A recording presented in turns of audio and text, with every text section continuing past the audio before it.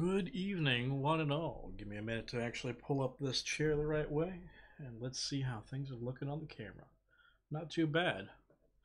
Welcome back to another evening of miniature painting with the Coffee Baron. How is everyone doing tonight?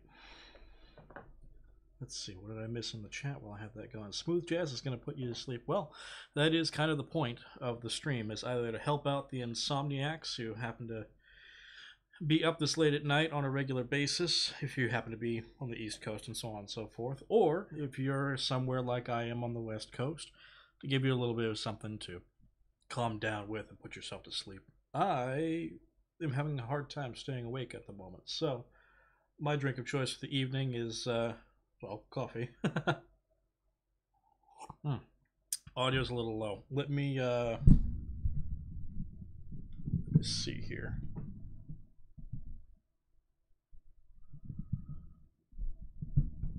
Okay, I moved the microphone a little bit closer. Let me know how that sounds, and if I need to, I can adjust audio levels.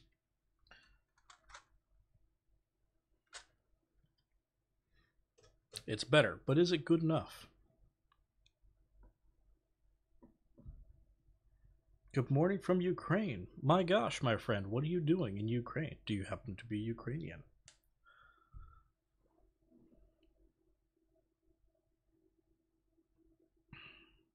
Oh, and thank you for the sub, Night Owl. 309 gift subs in the channel. My dude, you are too kind to us. And, well, I suppose too kind to our to the rest of the fan base.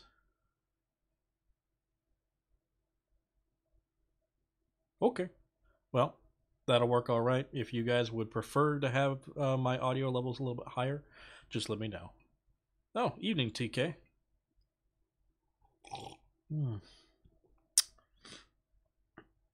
I've been working on using my Bialetti mocha pot recently, trying to get all the kinks worked out insofar as getting the getting my own personal preference down with it as far as coffee making goes. Usually doing that, and then a little bit of chocolate milk powder added in helps out a little bit. You're trying to stay at 308. Yeah. Funny meme number. Just keep on going until you get up to 420. Then you'll be at the next meme number. Easy. Let me see here. Take you over here and you over here. Well, all right. Now that we're all in,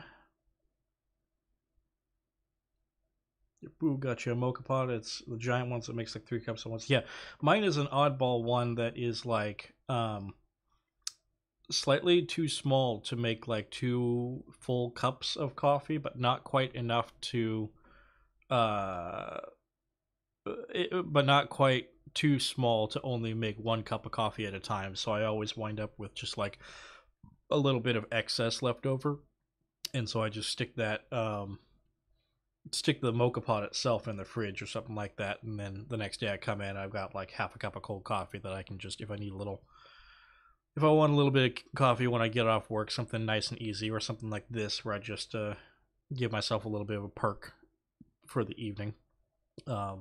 It's right there sitting and waiting for me.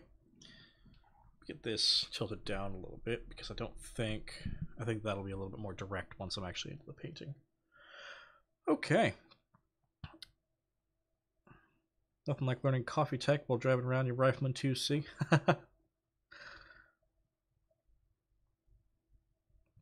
Well, they put coffee holders in those things for a reason, don't you know? Didn't you see the, what was that animation? Hired Steel? The one that Tex did the voice for the Merc Commander in. I really liked his coffee mug. Nice coasters. Yeah, thank Eldonius Rex for those coasters. He does some wonderful work on all kinds of things. I also recently put several of his stickers onto my water bottle as well. Got the Canopus Cat House, got the Knife Fight City, got the Paladin Mercenary Company. Probably doesn't show up all that well because it's too holographic, but whatever. Oh yeah, no, it's an Hired Steel is an excellent animation. There isn't much of it so far, but as far as I'm aware, they're still just kind of like continually, slowly putting more out over time. But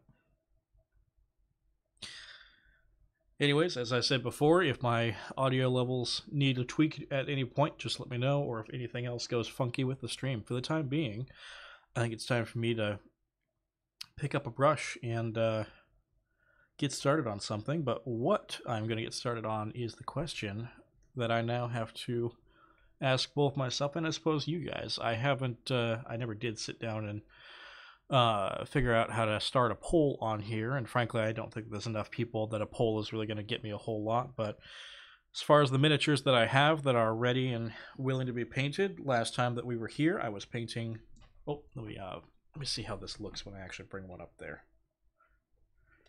Check my exposure and whatnot. I'm going to need to hit the focus also. So let me tick up the exposure just a bit.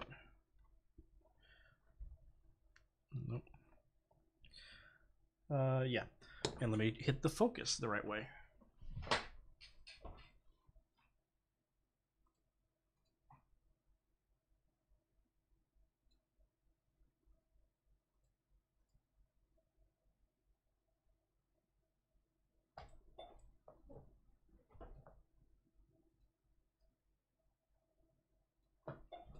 Okay. That should be a little bit better. That exposure is probably pretty alright, because I can always, if I need more light, just bring it in there. But okay, so I think we're good on that. So last time we were painting, I was working on these lovely miniatures from Res Tatica that feature women and men from derived from, I think it was 1400s, 1500s is what we were talking about last time, Italian fencing treaties. Like the poses are ripped straight out of some of the diagrams. I believe they were Achille Marazzos. But I've been painting these for Mordheim, and I have been enjoying the heck out of them. So I've got those. I have the Mordheim intended undead and zombies that I was working on previously, examples of which I've got here. The Madam and the Butcher. I have several more. 2 more zombies, I think, before I get into doing the Vampire, the Necromancer, and so on and so forth. I've also got some ultra-modern minis, some Bundeswehr from, I believe, Empress Miniatures, some modern Germans with the Gladius system. And then outside of that, I still have some skeletons that need a little bit more metallic work done on them from the Cursed City box. I do have some Clan Novacat mechs that I have been slowly adding. I was doing their Alpha Galaxy pattern on them and trying to, I got images from the Hubble Space Telescope and was trying to somewhat mimic them on the paint schemes for them in the star area. Besides that, the only other things I've got right here on the table were some Deathcore of Krieg Heavy Flamer teams, which I was not having the greatest time with last time I was doing them, because I was trying to do their coats like their very glossy leather. So I made them gloss with the intent of just painting using the shine off of the camera or off of the lamp as the pattern for the where the light hits it, but I never got around to doing that fully, just because I couldn't really get down whatever color I wanted to use. So if you have any preference as to what you'd like to see me paint tonight, just let me know. If not, I'll pick something in just a moment. Yeah.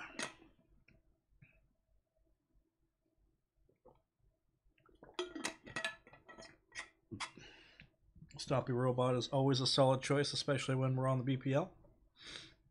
If I do want to do that, I need to go grab the reference images, which will just take me about 30 seconds to go out and do the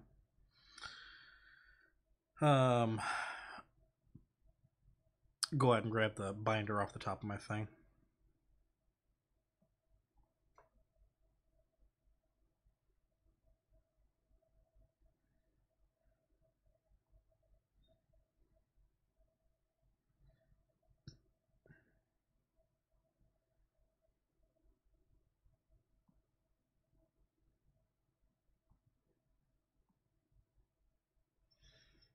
I like the Skellymans, but that's my opinion. Stomp your robot, down for whatever.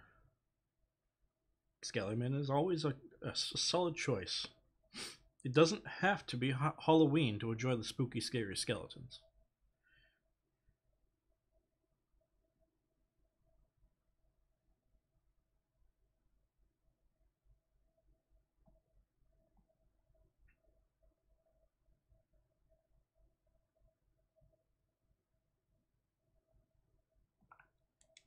Okay.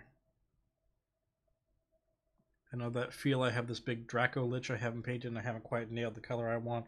Yeah, sometimes that gets me where I'll just be painting along and just going and going and going, and I'll get to a certain spot and I just go, I didn't plan this out and I don't know what I want to do with this now. I get that most professional painters that I've heard talk about it often mention that they usually start and go into things with a paint plan. Like they sit down and seriously go into reference images and writing down the whole list of exactly what and where they want to do things, and then just go about it that way. That way there's never a point where you can't stop and go, what was I supposed to be doing? And be able to look at a list and go, oh yeah, exactly, that's the step that I want to do now. But I tend not to do that as much just because I frankly don't feel like it. Usually it works out pretty okay, but sometimes I get tripped up on occasion. Yeah, there is never a season in which you can't get spooked. This is true. This is very, very true. All seasons are spooky, scary seasons if you try hard enough.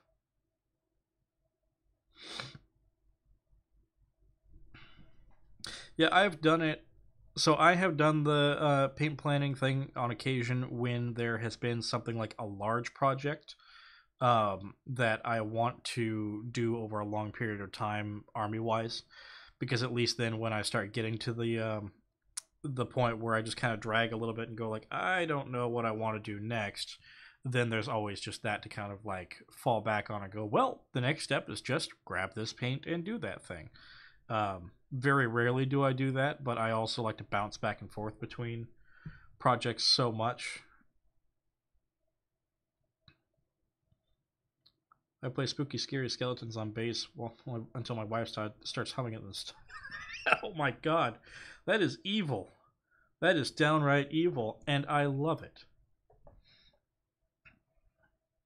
I need to learn how to play that on piano now so I can do the exact same thing to my partner. And that will really get her. That will really get her because she's starting to learn how to play piano herself also. So it'll get stuck in her head, and then she's much better than I am at playing by ear. So I'll bet that I could get her to, if I do that enough, I could probably get her to start just plinking it out on the piano, and then she won't be able to stop herself. That's awesome. No, that's not awesome. That's skeletons. Dad joke. Let me just reach and...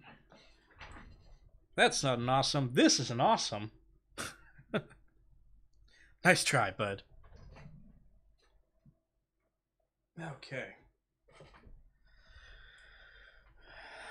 Alright, so let me grab these skeletons then, and take a look at what I actually do need to do with them. Because it's been quite a while. I think I had gotten them pretty much finished. The main thing was I was fucking around learning how to use the AK Interactive's rust products, the rust streaks and the light rust, which are essentially just enamel washes, like oil wash in a bottle. And I wasn't sure exactly like how heavily rusted I wanted them. So, is that a Knights of the Inner Sphere paint job? My dude, my guy, that is a Knights of the Inner Sphere paint job. Or at least it was the start of one. I was testing out a couple of different products at that time, and since I was doing those, I found my preferred method of painting golds, which is essentially mixing my own gold by taking um, this is Green Stuff World's pure metal pigments. It's actually just like a gold metal pigment, so it's just a powder on the inside. I just take Vallejo Metal Color has a they call it a metal varnish, but it's just an extremely glossy varnish, and I mix that with that powder, and boom, it makes a great gold. Lord Grima subscribed at tier 1. Oh, greetings, fellow painter. Thank you for coming in, and thank you for subscribing. Tonight, I believe I'll be painting a handful of spooky, scary skeletons from the Warhammer Cursed City box. Case in point, here's one of the here's the sergeant-looking dude. Let me get a little more light on him. There we go.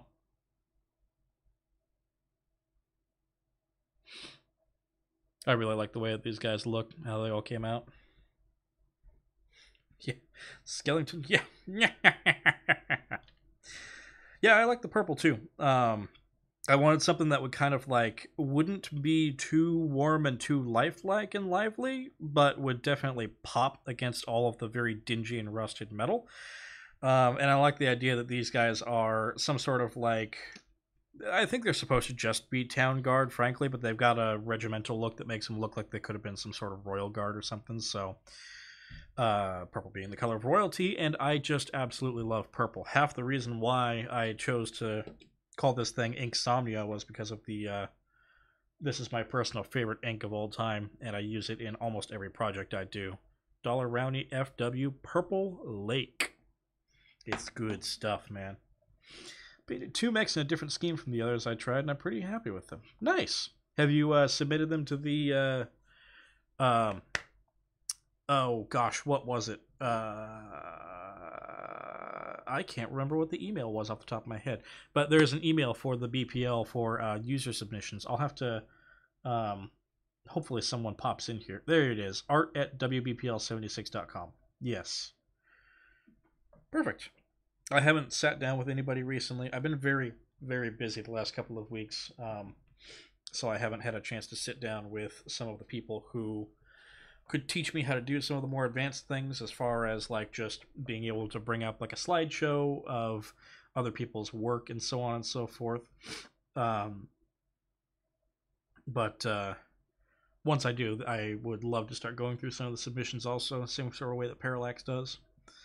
I picked up DW Velvet Violet. It really makes purple pop. Yeah, inks have a really good, as long as you control them decently well and they don't just completely overpower whatever you're putting them on, they've got a really good ability to take something and just make it pop. Add that little juicy element to it that wasn't there before. Oh, hey Orc Slayers, welcome back. How's your evening going so far?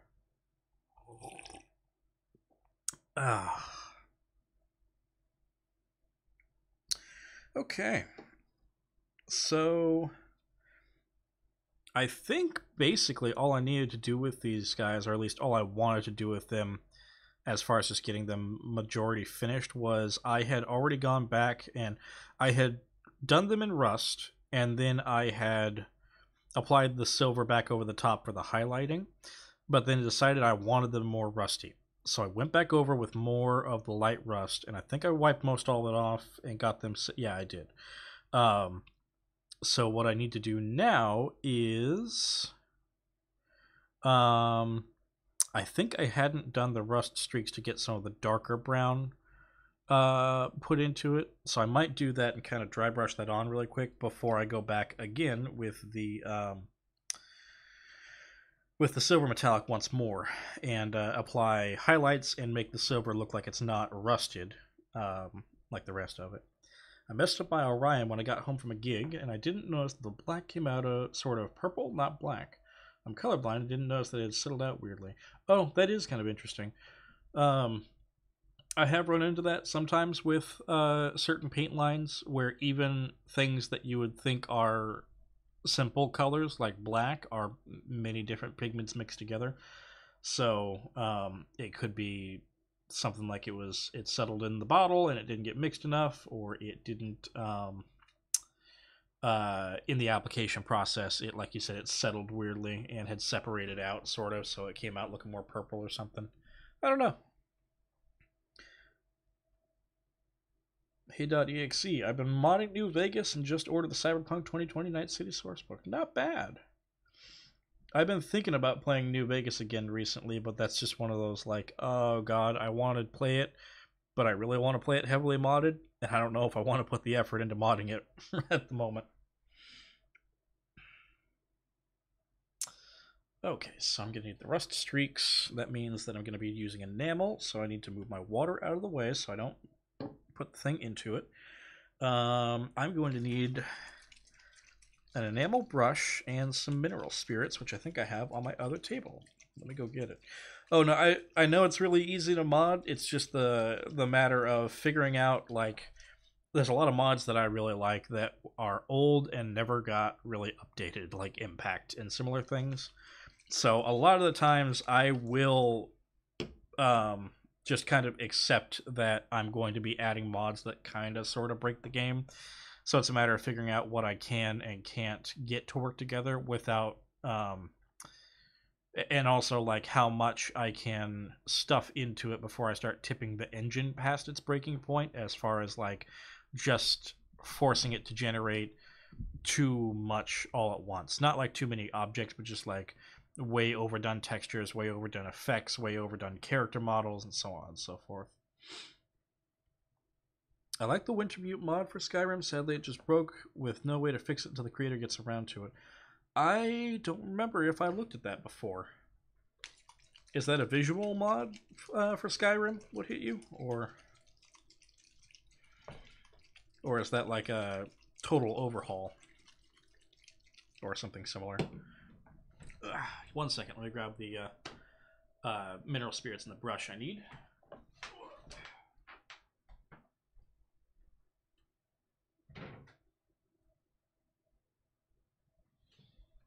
Oh.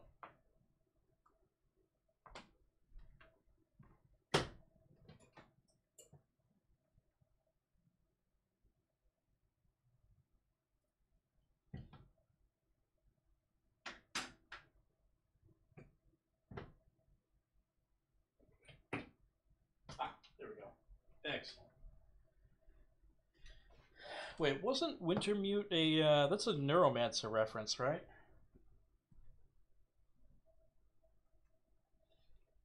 It's been so long since I read Neuromancer.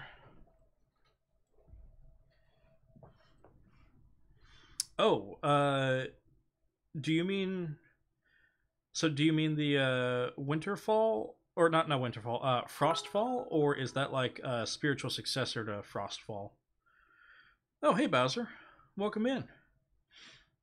I'm gonna need new brushes. Diggs got hungry. Yeah, I know. I could show you. Let me just show you what Diggs did to my last brush, alright? 1 second.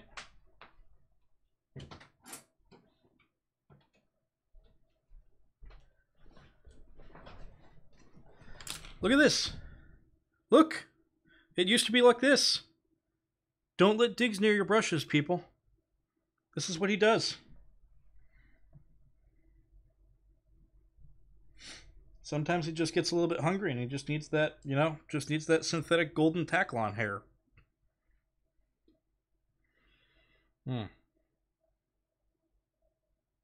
Frankly, I don't even remember what I did with that brush. I think I left that like sitting in some mineral spirits or something like that, and it dissolved the what do you call it? The adhesive inside of it. It's nervous chewing sometimes, yeah.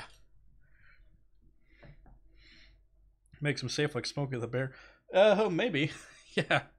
Significantly less likely for you to, for those to catch fire once he's done with them. Although I think the inside is still made out of wood, but at least without those little hairs on it, you're not so likely to have it spontaneously combust when there's just like an ember nearby. Shit. Let's see. Did I put any clean things in here, or do I need to just go wash all of these? Ah, here we go. Let's see if I've got any other rusted ones in here. No, these are all just various metals. Okay. So now I've got that. Frankly, I don't even know if I'm going to need that or not, but we'll find out. Back to lurking. Yeah.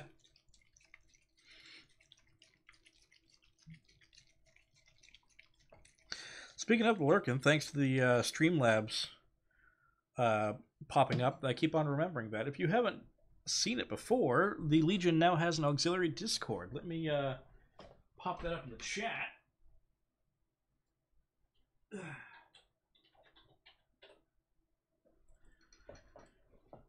If you haven't seen it before and you'd like to join, the auxiliary Discord is free to join. Sorry about that, Mad Ducks. I'm the fastest brush in the West. Or something. Okay. Get a little bit of that mineral spirit there.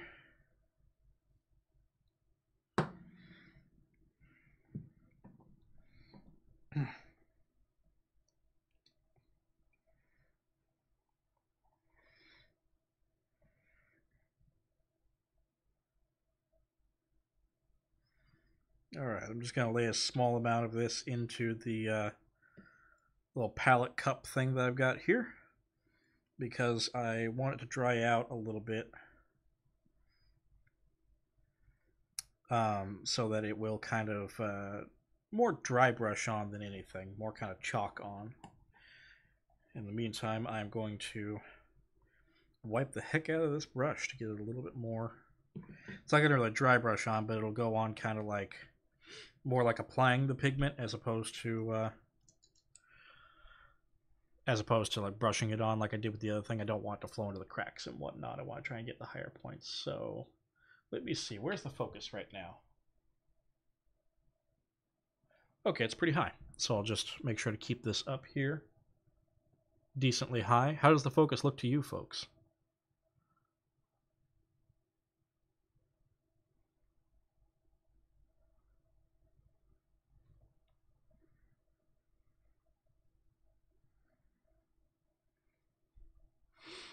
Okay. All I'm doing is, like I said, not really any particular, really no particular method to this. All I'm trying to do is just add a little bit of color, color variety into here. Just kind of put it wherever the, wherever that light orange is. I'm taking some of this darker brown and kind of like, this just dulls it down so it doesn't make it look like the whole thing is just orange.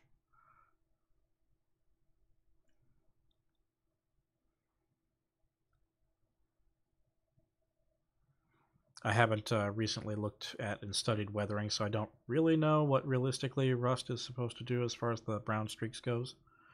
But either way, I'm just trying to kind of add a little tonal variety and tone down that orangeness.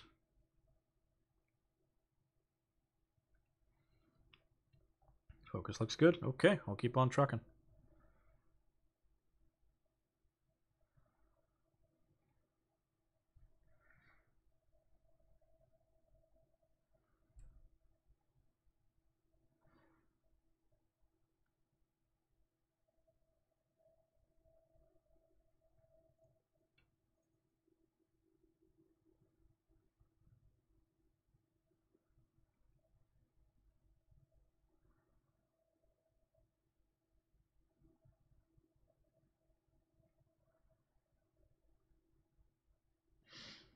Coffee, I am returned. Welcome back, Mazke.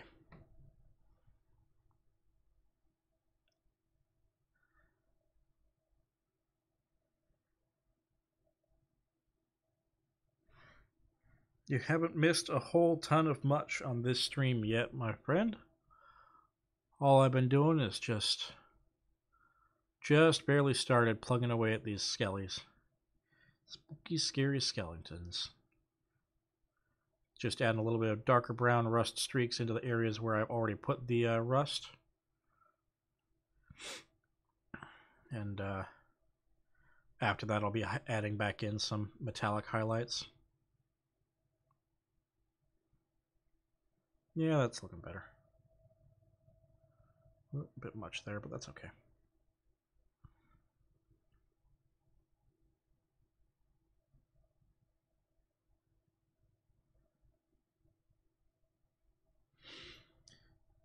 Okay, and now I have my very own plastic crack in the form of the BattleTech starter set. I have about half the mechs from Hired Steel. Nice.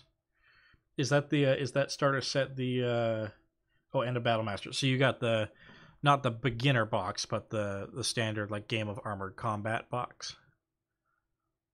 For my money, that is the best deal for a starter set for any war game in the business right now.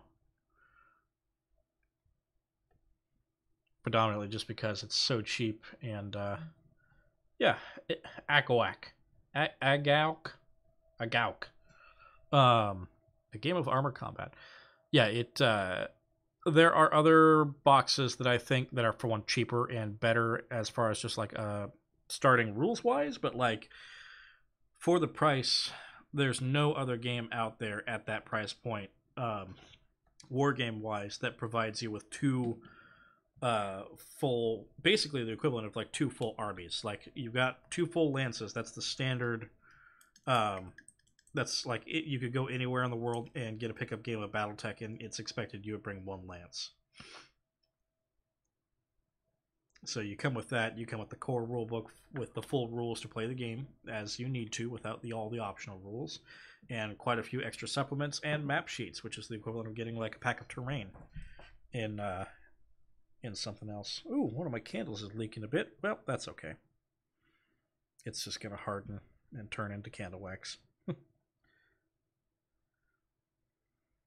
No paints though. I need to find the right colors, find them in the right sheen, matte gloss, and gloss, or what have you.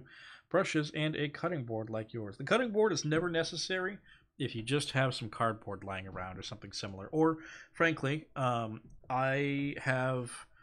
If you just go to like a hardware store and you go to the painting section, you can get drop cloths, which are just like the canvas cloths that you see painters put down. If you just double fold those up and put them on the put them over the top of your table, boom, there you go. You have a canvas surface made for the purpose of having paint dropped on it. So that's always an option. These are very nice, though. I will say I do like them, and I have always had one at my painting desk.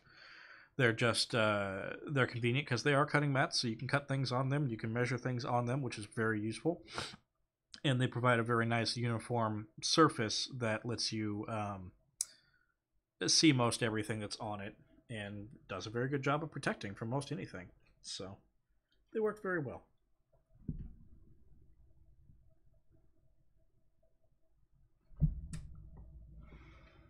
Okay, let's go.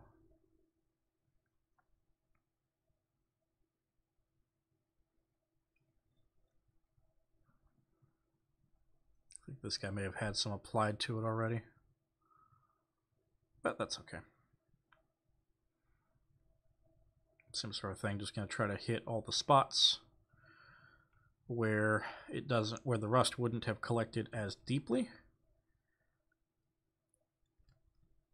leaving the orange in the deeper recesses, but kind of helping clear up a lot of the areas where there's just too much orange as it is, dulling it down a little bit. I also need some dummy pieces to paint for practice. Well, my friend, let me give you some advice that will piss off a handful of painters that I know. Army men, if you have a dollar store nearby, they probably have some sort of army men or something similar. They are very useful for testing like paint products and things out on, to figure out like, is this matte, is this shiny, as well as giving you a chance to practice a handful of basic techniques on something, to kind of get to grips with what it feels like, and like, oh, I need to take off more paint when I'm dry brushing before I start to actually put the brush on the miniature and whatnot. That way you have a ready access to something that are very, very cheap with some texture on them. Yeah, WizKids Miniatures also. That's that as well as a good place.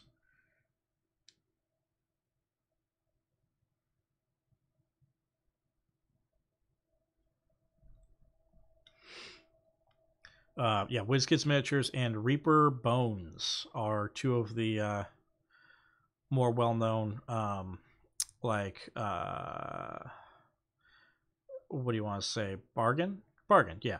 Two of the more well-known kind of like bargain miniature brands that make good quality miniatures that you can get for like $1 or $2 each sometimes. The WizKids ones, if you get them in stores, they're typically like $5 for a pack of 1 or 2 models, depending on the size. But the real nice thing with the WizKids ones is they also offer large models.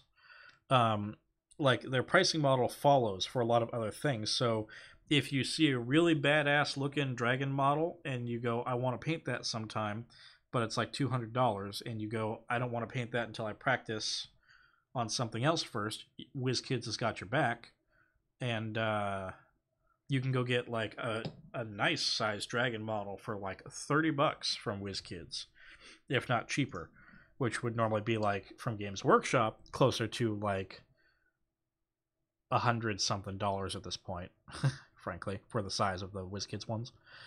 So it's nice to have something like that where you just always have an option for a bargain bin alternative to every other brand, essentially. So you can try things out and test stuff, test products, test techniques, whatnot, without any restraint, because you know that you can always just get another one of them for very cheap if you want to do it again. I use my field resin prints. My supply is endless, unfortunately. Yeah, I know that feeling. I haven't printed anything in resin in a while, but when I do go back to printing in resin, I am definitely going to be saving all of the supports to make some Warcry terrain, some very hellish looking spike terrain. Try to make it look like something out of Brutal Legend.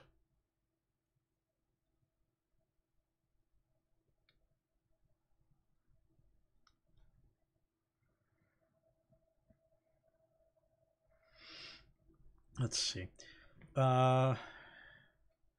Righto. Do you recommend gloss paints for stuff like laser and PPC diodes? So you can use regular gloss paints. My personal recommendation, usually for things that you want to look like lenses quickly and easily, is let me get this paint off my brush really quick. There's if you go look on the internet at Tamiya, Tamiya has a set of clear paints that are transparent but extremely high gloss. They're used most commonly by people like painting cars who need to get like a candy apple color. You know, have you ever seen a car that's like candy apple red? Well, to me, a clear red will give you that result when you airbrush it or when you lay it on by hand. I use that for all of my Deathcore of Krieg, their gas mask eye lenses and their little respirator box things have some glass in them, and so I paint that all green, but I've got several different colors. Outside of that, for laser and PPC diodes, you also might look at some people use the same or similar technique to cockpit jeweling, or just jeweling in general. If you look up if you go to YouTube and you look up tutorials on how to paint jewels, most commonly you'll find tutorials on how to paint whatever they're called, soul stones, or whatever the Eldar, whatever the things are that the Eldar have in Warhammer 40k that traps their soul when they die. A lot of people watch or make tutorial videos on how to paint those to make them look like actual jewels, which just so happens to also be what colored glass lenses tend to look like when you paint them. So you can do that if you want to. This is to me a clear red. So this is just one of, they've got clear red, they've got clear green, blue, yellow, orange. They've got a clear black called smoke. But most of them, when you look at them, X27, X24, X20, it's usually all in the X20 range, and it'll say clear whatever. So clear red or clear green or whatever. And I don't know if this will show up much on camera, but like when you look at it, you can see how it coats the inside of the glass and makes the glass look like it's transparent red. So people also often use this mixed with Yoo-hoo glue and a little bit of black ink, and they use it for blood effects. but it comes out extremely good. You can, so yes, you can paint it over a metallic or any other colors. It will have a much better sheen when you paint it over a metallic. Let me actually just, if you give me 1 second, I will go grab a miniature that I've been using them extensively on and show you kind of what they come out looking like.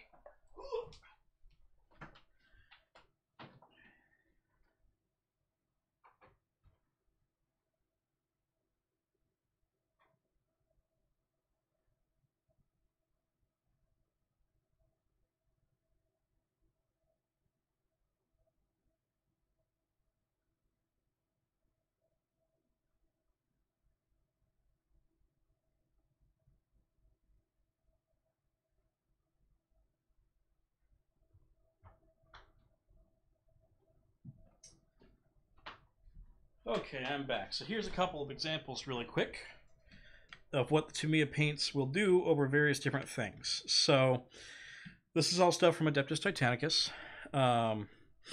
This is the clear red and the clear green sprayed on top of, let's see if I can get the show. Sprayed on top of the reds I did on top of a silver metallic. Everything that's the green I did on top of gold leafing, actually. So, get the focus. I don't know if this is going to really show up on camera just by nature of how shiny this is. It's probably just going to look pretty damn glossy. But the red really shows up pretty good. Let me get something that's a little bit less. This is more just the straight green sprayed on top of metallic. Let me just kick up the exposure. That might help a little bit.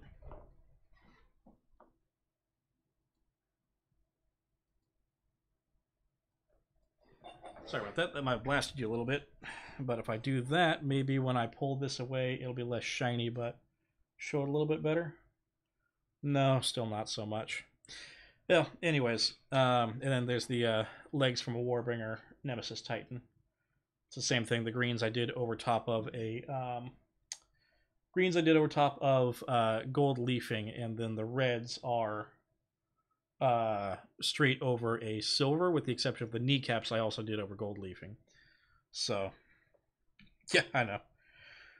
Maybe if I bring it up higher, that's a little bit better, but still comes up very dark. Anyways, those are just a handful of things I've been doing. Yeah, Christmas Mechanicus. So not actual gold leaf, but it's like it's applied in the same method. I guess some of it was actual gold leaf, but the gold leaf that you can get at like an art store like Michael's or Hobby Lobby. And I also found out like most of what I used on these actually was nail polish, not nail polish, but like for doing nails, they also make flake, which acts exactly the same way and is applied in the same way as gold leaf flake. So, yeah, I know. I think the copper and the gold that I got initially, that was like crumpled flake leaf, was actual gold and copper, just extremely low quality. So it's not super cheap, but it's not particularly expensive. I want to say it was like 20 something dollars for a couple of sheets of it, but you got to understand these sheets are like hair thin. They crumple as soon as you touch them practically. So when professionals do it, you actually see them like they keep it inside like the housing sort of thing, and they like gently lift open the flap on the housing and they slap it on, kind of, or just like a wipe it on practically. This stuff was flake that you apply the adhesive, and then you just like sprinkle the flake all over it, and then you take something like a I used a stencil brush, which is one of the ones that's like cut flat, but you can take just any large flat brush, and you just kind of swirl the brush around on it, and it pushes the leaf down. Anyways, the point of me showing this was just to kind of give you an idea of, yeah, this is what the Tamiya clear coat does, where it's like it gives you the effect of practically looking like it's colored glass, which when you're talking about laser and PPC diodes, that's a good way to go about it if you want something quick. But you can get much more dynamic and interesting looking results if you actually look how to paint jewel effects yourself, which for the most part, as I understand it, are fairly simple. I think it's basically just like if you've got a circle you would paint the circle a dark color, like very dark blue, and then you do like a slightly lighter blue in a kind of semicircle up on the top part, and then a even lighter blue and a semicircle on the bottom part, and then you put a dot of like an off-white color on there, and it that boom, you got a lens of some sort. So let's see, what have I missed in chat? I'm back to wash dishes. Well, you enjoy your time washing dishes, friend. Come on back if you want to hear me ramble a little bit more. Now I'm going to base coat him and give him some battle damage. Ooh, nice Warhound. Yeah, thank you. I've been using Citadel technical paints for the same effect. Super gloopy out of the pot. I'll have to give them a try. These are also extremely gloopy out of the pot. If you're applying them, if you apply the Tamiya paints with brush rather than with airbrush, you kind of have to like lay it on there. You don't paint it on. Very prone to getting paint streaks if you like actually push it around. So what I do is kind of just like, it's almost like a repetitive tapping motion to get it to adhere, and you just keep on doing that over and over, further and further from the initial point until you've filled the area, and then you just let it sit, and then it self levels, and that's part of what gives you that kind of glass effect. Is once it settles, it forms a very, very smooth finish. But the airbrush is the way that I get the effects that I was showing you here. It's a lot thinner through the airbrush, but still comes out with the same sort of effect. If you try to use too much of it all at once on anything besides like an open surface without too many details, if you're doing it with a brush, you are liable, I would think, to potentially fill detail. But most of the time it's one of those things of like, why, like, what are you painting what are you painting that's extremely detailed in sort of like a cloth or fur or otherwise like textured form that you need this sort of paint on? 99% of the time when you're painting anything with this, it's because you want it to look like glass, and typically glass looks like a nice flat surface. So I can totally see some people going for like a toying around with like the terracotta army, but making them like a glass army instead. That would be kind of neat, but that would be a lot of effort. Nothing like winding down to good rambles and paint advice while trying to patch together a sleeve on a tiny coat. Nice. Morgan Bowler, have you tried those Vallejo shifting paints? I picked some up today. Not totally sold on them yet. No, I have not. I'm not super keen on the whole shifting paint thing. I have never been a huge fan of it, even in like cars and stuff like that. But part of it is just that I can't think of anything in my collection I would want to use them on, and I'm probably not the target audience for that. I could possibly use them maybe on like the Nova Cat mechs that I have. Like, I would use them if I had miniatures to do this for. I would love to use them to make like a dot pattern fish scale effect on something. Or if I were playing an army like Zinch or Seraphon or something similar where it's like way crazy, ridiculous, either reptilian or like just way out there wizardy sort of stuff, then I would. But like in 40k, I play Imperial Guard. In Mordheim, I play Undead. In Warhammer Fantasy, I play Vampire Counts, and I don't typically have a ton of magic casters. I'm playing Uruk-hai in Lord of the Rings. There's not a whole lot of call for me to use that in something like Titanicus or like Battletech, except for various few specific things. I don't really have any miniature sets that I would want to use them on. But if I did, I would probably use them a lot more. I'm not saying that they're bad by any means, just that like I'm the wrong target audience because most of my stuff is pretty grounded. Got into good paints for a sandy khaki tan, a slightly sandy olive green, and a slightly bright maroon, and a mid-sky blue. Those will probably be in matte, going on top of whatever base layer I put on the mechs, if anything. Well, one thing... so Vallejo, if I don't remember if you had said that you got some of them or not, but like Vallejo is one of those kind of brands that when you look at the Vallejo model color range, they have hundreds of colors, hundreds and hundreds and hundreds of them, and most of them are a vaguely matte to satin sort of color. But most of them, typically, you're going to wind up, with a few exceptions, when you're first starting painting, you should expect that the finish on something should be controlled by your varnish that you put at the end rather than the paints that you use. Most professional painters, when you get deeper into it, especially when you get really deep into it, they all paint with hyper matte. They don't all paint with hyper matte paints, but like the expectation is everything they paint is going to be matte, because they don't tend to use things that reflect light, because they want to manually control light placement on their miniature and not have light bouncing. But typically, at least when you're beginning, I would say that your expectation should be you just get whatever colors work best for you, and when you want them to be matte, expect that you need to matte them at the with a matte varnish or something similar, and same with satin and gloss and whatnot. If there are parts that you want glossy, paint everything else in the matte, or paint everything in the normal colors and then apply a gloss varnish on top of it at the end or something similar. As far as paint lines that have those, most every paint line will probably have all of those sort of things.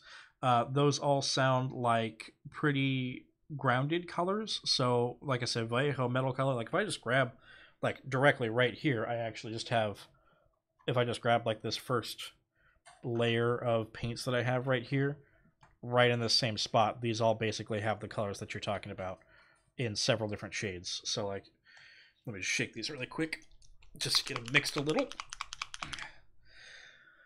You want a sandy khaki tan? Well, here's Iraqi sand.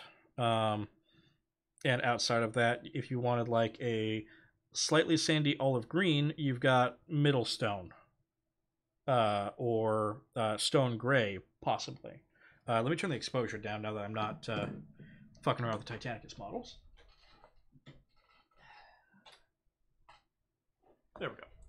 So, like, just out of these 5 were all just right next to each other, and those are like, there's a decent selection of exactly the kinds of colors you're probably looking for. And then same thing with the other ones, a slightly bright maroon, totally they'll have something like that. A mid sky blue, totally they'll have something like that. I would just say look through the model color range online. Like you can find, if you can find a distributor that sells them, then you could look through their website at all the different colors they have, and usually they'll show little swatches online of what their of what the colors kind of look like. Yeah, but Vallejo or Vallejo, Acrylicos Vallejo. There's the brand you can kind of see right there on the bottom. Yep. That's usually my recommendation for a go-to when you're getting started, because Vallejo paints will perform like everyone says paints are supposed to perform. I run into that quite commonly with other paint ranges where it's like I'll be following a tutorial video and going, man, I feel like I'm doing what this guy is doing, but it's not coming out the same. And then I had one of my friends show me how to do it, and come to find out, once he used the paint, he was like, oh god, this paint just doesn't do that in this particular line. But Vallejo is one of the ones that, like, their whole line is pretty consistent. Oh, that's right, it's mirrored, I'm sorry. But yeah, their whole line is pretty consistent, and they have a very, very large selection of paints, and they are very cheap relative to everyone else in the industry. So they're kind of just like the perfect middle ground. They don't do any one thing like perfectly amazing compared to, like, most other paint ranges have an extremely strong point to them in some way, but lack in other ways. Vallejo is not one of those. They're the ones that where it's just like it's right in the middle, and so it'll give you a perfect baseline to then, like, every time that I pick up a new paint range, I almost always in my head go back to, like, okay, this feels like Vallejo, but with these differences. And I get a new paint line going, okay, this feels like Vallejo, but with these differences comparatively. Whereas I don't, like, I don't do the apples to oranges thing with regards to, like, I'm not going to compare War Colors and Turbo Dorks Metallics or something like that, because they're not the same or like the Vallejo metal colors. I'm not going to compare those to like Scale 75's metal colors because they're just not the same sort of formulation. They don't have the same medium and so on and so forth. So, um, yeah, exactly. So the Warhammer 6R, good enough is perfect. You're correct on that, Mazkai. Are you? I can't remember. Are you U.S. based or are you somewhere else? Because if you're U.S. based, I can recommend places to look at online for where to buy them at and where to kind of examine their lines. But well, I guess I can just say it anyways. If you are United States based, there is a website called Scale Hobbyist. I believe it's scalehobbyist.com. They are, you can buy Vallejo paints from them individually as well as plenty of different paint sets, and their shipping rates are extremely reasonable, and their prices for Vallejo paints are also extremely reasonable, some of the cheapest out there as far as distributor goes. Vallejo has had some supply issues since COVID, so at least getting to the United States, so there may be some things that they don't have access to, but you could go onto their website, and you could totally go onto the Scale Hobbyist website and take a look around, because I think that they have it set to where it's like you can see swatches of every color, which almost never perfectly match what the paint actually is, but it's close enough that it shouldn't really matter in the painting process. Often they do have pictures of the actual paint bottle, though. So there you go. Let me get these Titanicus models off the table really quick, and I'll get back to doing the painting on the skeletons.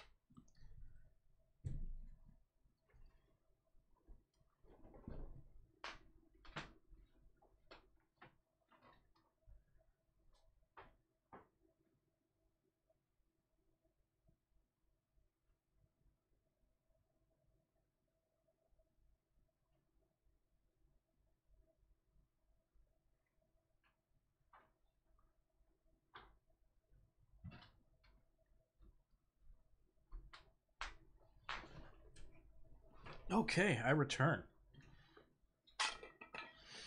What else did I miss when I was rambling? Oh God, I haven't. I haven't. My Celtic is rusty. I'm sorry, Gaelic. I mean, and or Irish. I can't tell the difference when I'm reading it. Yeah, I picked up a box for shits and giggles. Not sure if will buy the other two sets. Yeah, if you get some use out of those Vallejo shifting paints, definitely I would say pick up whatever else you think you need. But it's just one of those sort of things. Like I said, I like them, or I like the concept of them on certain very specific things, but I don't know when I would ever use them on any models I have right now or that I'm planning on doing. Means one-handed king. Base coat done. Time for details layer work. Not bad. I recently have been having fun with Titanicus. Here, let me get some water really quick.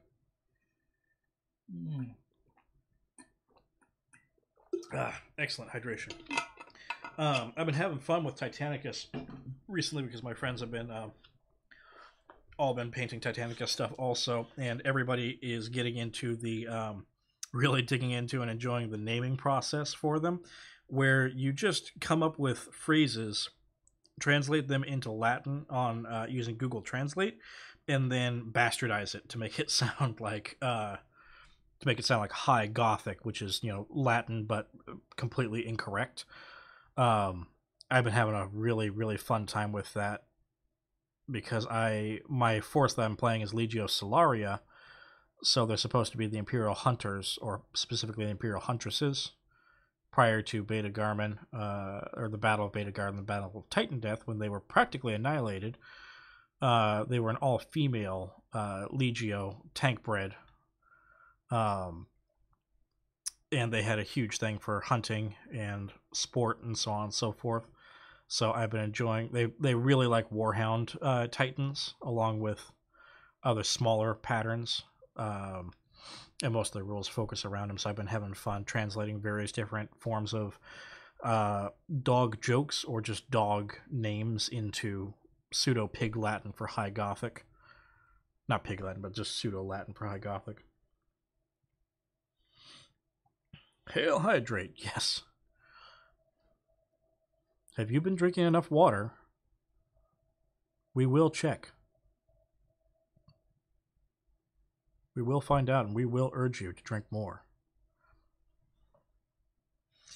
So I couldn't tell you how much that vid on the Warhammer helped me convince a friend that the Space Engineers design were perfectly fine being robust, blocky things that they are.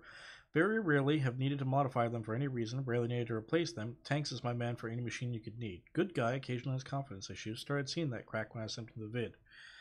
Yeah, that's something that I hope many people picked up on with that video.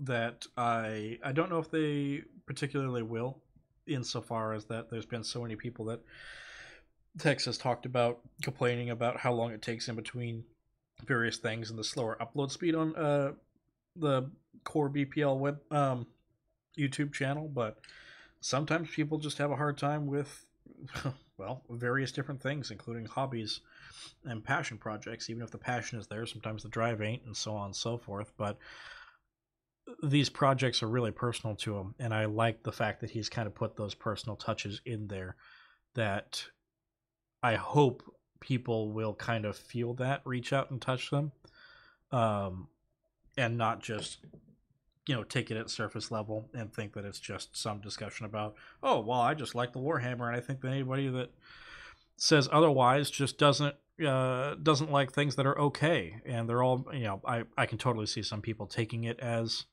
I've never seen anybody do this because I don't pay attention to, I don't really have a pulse on the community and whatnot, but like I hope somebody doesn't take that as him saying like, oh, all you are just, you know, try hard meta people and so on and so forth, and things that are okay are good enough from because they're not meta or something like that. But I thought it was really, really well done, and I thought it was very, very well thought out, and I loved the inclusion of that sort of little bit of more personal touch. It hit me at a good time for it too, also.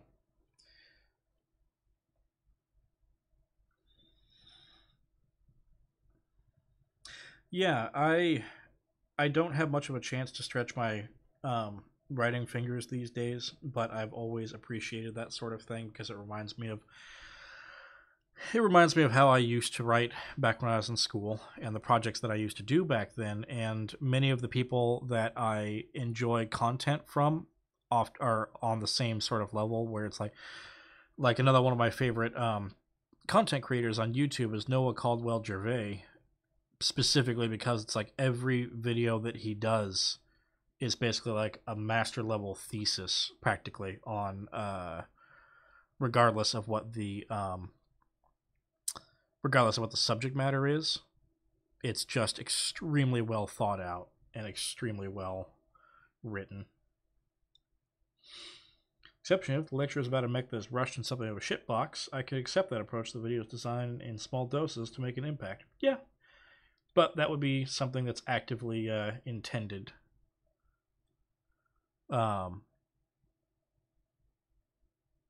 And therefore would still, like, the quality of craft would still come through. Yeah, I like Noah. Again, another person I think is a little too hard on himself at times, but I don't think he can help that.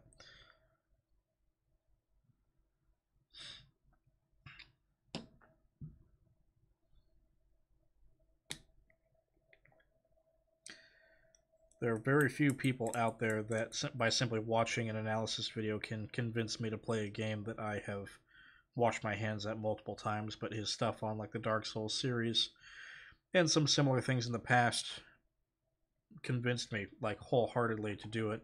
Partially because it's great to see somebody like him who goes into it with a much more like casual player's mindset to a lot of similar games like that in StarCraft, but then shows you how you can still have fun, enjoy it, and get like a full amount of experience out of it, even without having to master the game. Oh, a little coffee.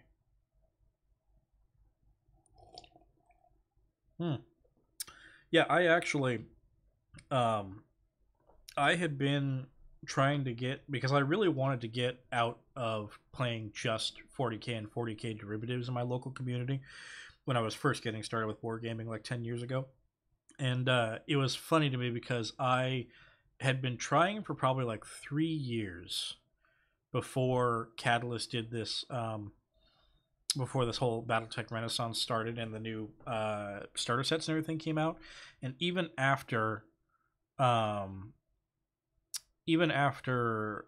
sets came out, I still kind of had a hard time getting a handful of my friends interested in playing BattleTech until Tex Talks BattleTech came across my desk, and I sent them the Tex Talks BattleTech videos, and that whatever it was just clicked.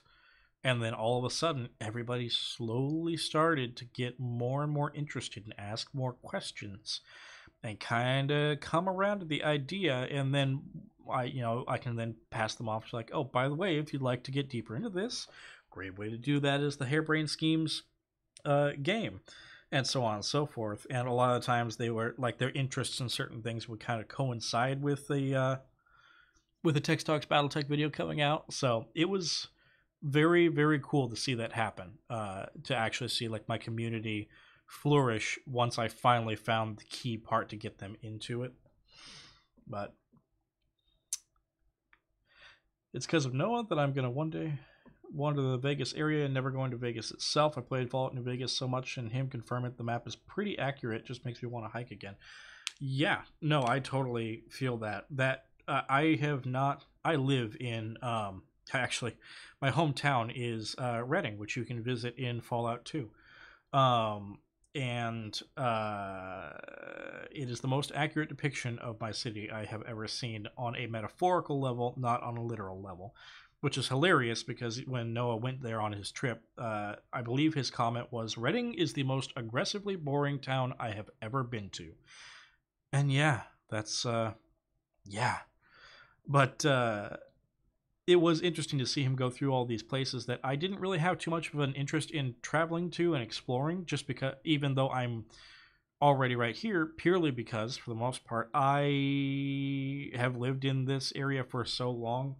Not the Reading area, but like just the California area, and I don't really agree with the heat and sun. So going all the way out into the desert, even into the High Plains desert, would be a little bit difficult for me.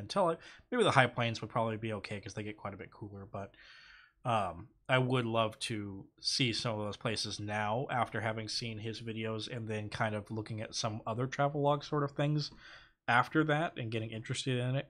It's an area that's on my list to look at. But no, I don't really care much for Vegas. I never did, even when I was playing jazz and going to Reno and Vegas for competitions every year. That new Vindicator mini looks amazing. Yes, I absolutely agree with that. I'm not a huge Vindicator fan, but that's... I like it. I really do like it. Lord Grimos, Professor Randolph P. Checkers is an excellent teaching persona. That is a good point. I appreciate the fact that it all comes from an in-universe sort of, not exactly tongue-in-cheek, but just like almost like elbow ribbing point of view, where it's clearly it's a character who is giving you a lecture, but it's done in a very very personable way. And I have HBS BattleTech, but I can't run it on my laptop. Yep, I bought one of my partners the HBS BattleTech when she started expressing some interest in it at one point, and same thing. She was just kind of like, this seems like it'd be a really, really interesting game if I could run it on my computer. It's not that taxing, but it's just taxing enough that if you're not running a modern computer, you will have some problems, unfortunately. Well, I mean, modern as of like the last 4 or 5 years. I think the secret ingredients for Texas stuff is the extra tones / setting stuff he adds in his videos. I do agree with that. That is the huge part of it to me also, is that he has gone the extra mile to bring an actual sense of, not reality, but just like a sense that it's a universe where things happen and people live, more than just being a history lecture. It's giving you a cultural lecture and everything as well, and getting you into the vibe and the feel, and the sort of culture of BattleTech players through the lens of an actual character in BattleTech. Lord Grimos, and it's beautiful to feel like I'm once again learning something that makes me feel such a passion. Also, yes, you that as well. Yeah, No, I'm with you on that. Volcanic Abe, another one of Texas victims. Friends showed me the TTB videos, and that got me into HBS Battletech and then MechWarrior 5. Yep, beware the pipeline. I want to run it, but I can't. It's like wanting to put 3 ballistic weapons on a Shadowhawk because you can. The specs say so, but practically you really can't. Oh god, I know that feeling. The inner sphere, the periphery, and the clan space is all alive, and its demonstration of that proves it is. Yes. Yeah, exactly. No, I think that that's, more than anything else, that's what he has done best, is he's kind of just given everything a place. Everything that he talks about, he gives sort of a place within the world.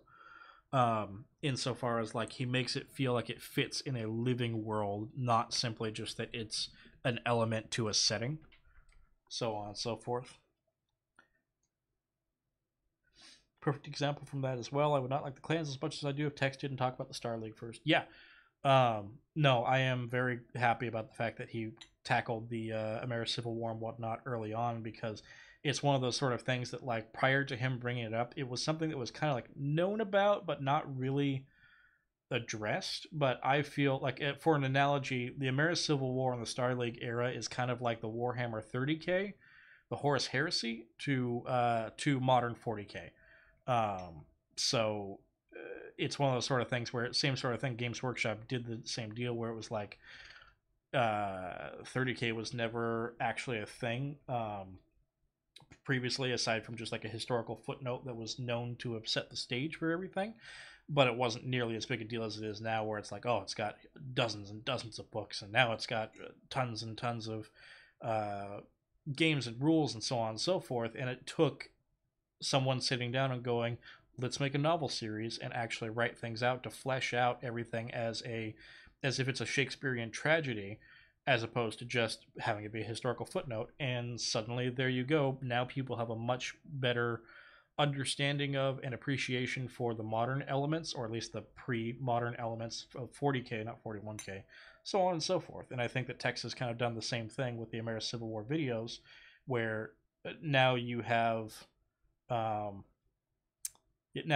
some perspective on where things are at now compared to how they used to be, more so than just saying, well, things used to be better and then we had wars, so on and so forth.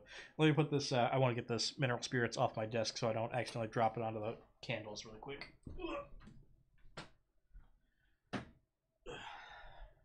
Sorry, I've been sitting there turned halfway around for a good like 3 minutes, just waiting for me to stop talking before I jumped up and put that away, so that I could then sit down and start putting the highlighting metallics on these guys to finish them up prior to sorry, hydration, prior to eventually basing them.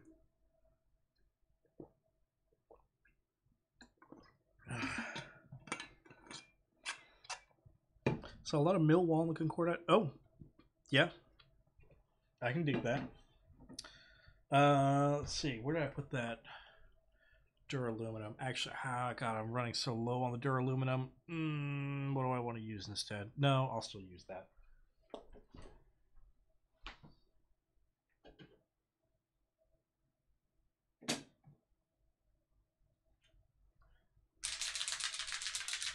Oh.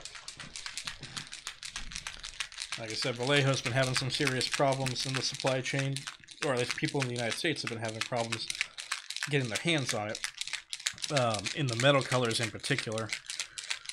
So I'm starting to run low on a handful of my most commonly used Vallejo metal colors.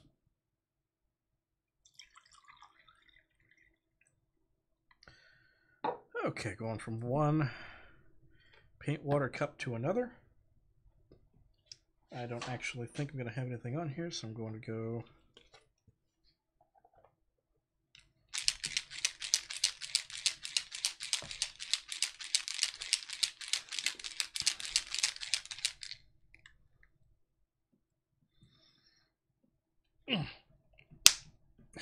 gosh, that's how you know the paint's getting old.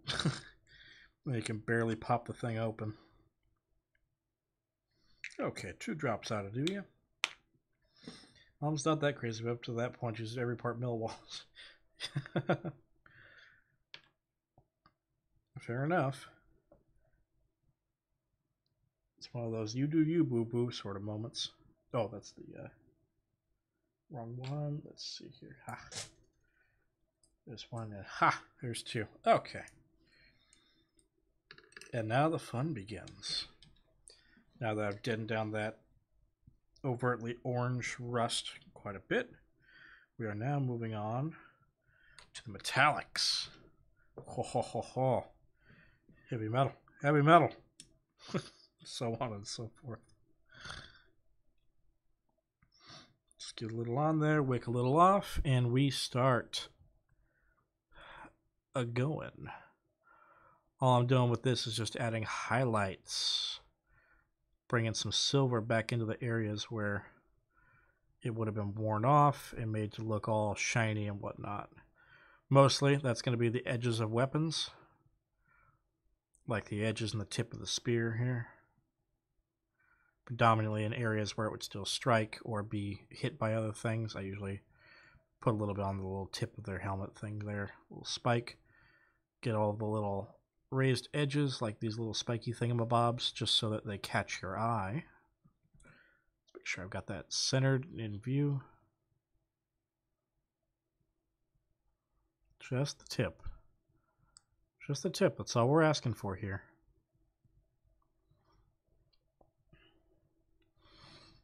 And then I'm going to go around the edges, just kind of tap, add lightly a little bit to the edges of the gauntlets. Or not gauntlets, sorry, bracers. Or whatever the hell these are. But also making sure to add some to the raised ridge as well. That goes all the way down the center. I'm not gonna take it all the way down the center, but just kind of add a little here and there. Okay, boots I'm not gonna worry about. I'll just add a little bit to the little. I'll just do the little cresty part on the top and on that right there. Yeah.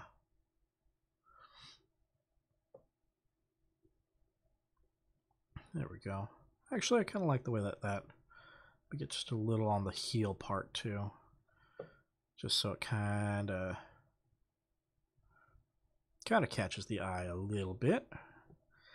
What else am I missing? Ah, the this here, and then the breastplate. Try to catch the edges of this little metal thing here. Gonna need to redo it again.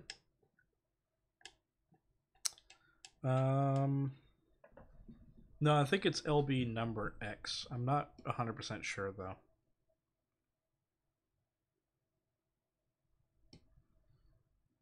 LB weapons are something I never really got too much into. Was never a huge fan of them in MechWarrior Online or in MechWarrior 5 when they come up. They are very effective, just not to my tastes. I almost always, when I'm playing MechWarrior Online, I almost always wind up running light mechs, so I would never have anything that would mount an LB weapon. Just a bit to frame the face, and then a little bit on this rim going around here. Again, not a bit. This is kind of one of those less is more moments. I don't want giant patches of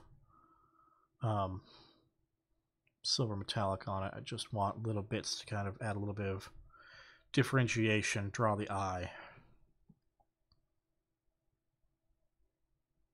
There we go here. Certainly right there.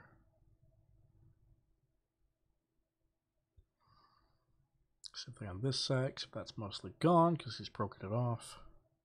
Or it's rusted off, I don't know. And the center chest part.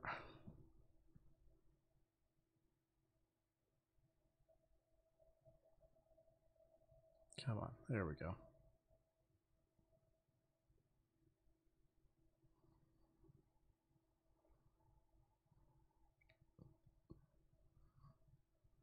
Sweet, okay. Now that I've got this brush is pretty much dried out and kind of flattened, I'm just going to take it and add a little bit of extra here and there, just to represent places where it's been kind of, oh, I can't forget these, just to represent places where it's kind of patches where it's been scraped off a little bit, scraped down past the finish and the rust.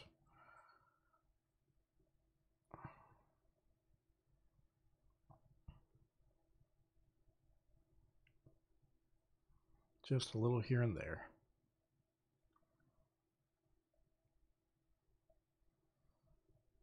Okay.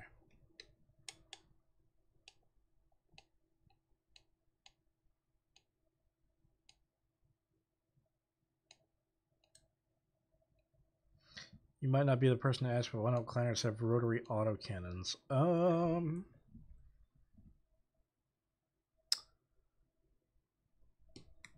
When was the rotary autocannon invented? That might have been something that wasn't invented until after the clan invasion. Let me see.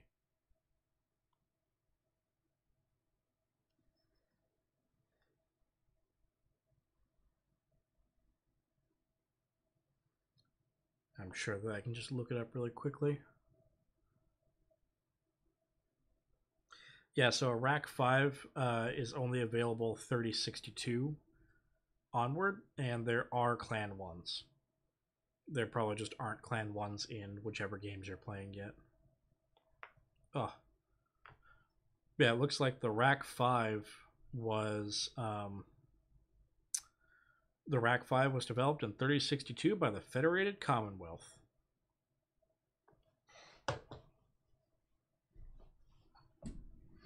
So, clanners didn't have them initially because they're an inner sphere. They're an inner sphere invention that happened post clan invasion. But they do have, apparently, there are clan variants within the tabletop game at least. Oh, right, need to leave him on there. Now the part we get to is painting the shield trim. This part always gets a little messy sometimes. And that's just hitting, all I'm doing with this is, like, you can see that the trim's already been painted, but I painted over it when I did the rust streak stuff, and then decided afterwards I didn't like that and wanted to have it, I want the silvers to actually look like they're not something that would rust, so they may tarnish, but they won't rust. So now I'm just going back over the dulled down silvers, just to bring it back up and make them shiny.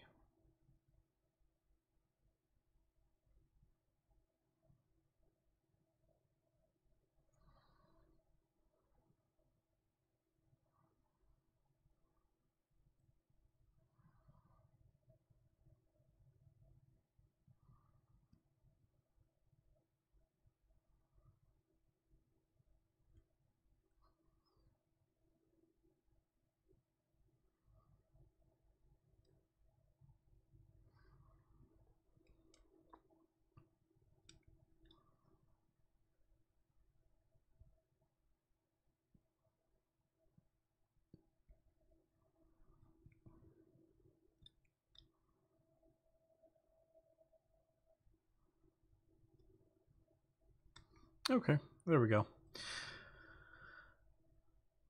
I think that is good enough for one miniature. So that's pretty much it, I think. Let's get a little more here, though. I think that's pretty much all I wanted to do with these guys, as far as, like, I'd be happy to call this one quits and put him on a base. I'm not done right now, obviously. I'm going to move on to other miniatures, but I think that's pretty all right. There's nothing else I really want to address majorly. These are just game pieces, after all. They're not display pieces, and these are the second lowest importance pieces in that whole set. So, well, I guess not the second lowest. There's the rat swarms and things also, but let me pop that down.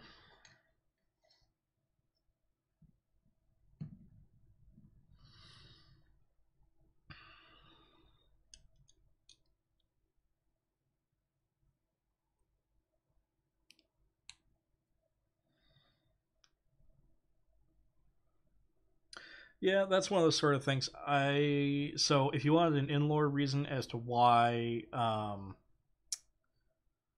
if you wanted an in-lore reason as to why they might not have done that, most clans that you hear talking about marksmanship at all, there's very few clans that ever were mentioned as liking Daka. There are many clans that were mentioned as having a hard-on for marksmanship, and the clans had an extremely anti-waste culture. So I feel like that's something that, like, resources wise, they probably would have gone like, we can make this thing that fires like 5 times as fast, if not hot more fast. Or we can just teach our people to shoot good and hit it with one shot or something similar. That could be complete bullshit, but that's just like in my brain. If I went like, oh, I've got to justify this somehow, I would just point to something like that. Same sort of thing where it's just like honor compels them to not fight in melee. Like, come on, man. And same thing, doesn't Zellbringen or whatever the ruling also dictate like, no, you're not allowed to fire indirect weapons at your opponent. You can only shoot at them directly because you have to see them and face them, so on and so forth. So I can imagine there's probably some clause in there about the wastefulness of expending too much ammunition to get the same job done. After all, in real world circumstances, when you actually look at some of the studies and statistics that were done during the Civil War, it was often found that even though the kill counts would be higher for regiments that were issued things like lever action rifles, their ammunition expenditure was like disproportionately higher.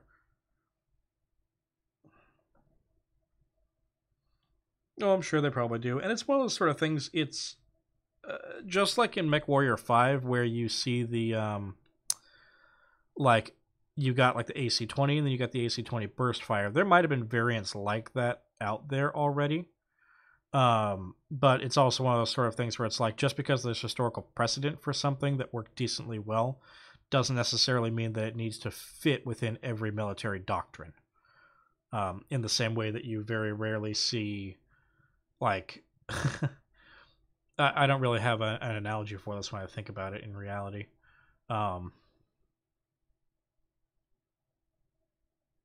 But mostly just because I don't really have.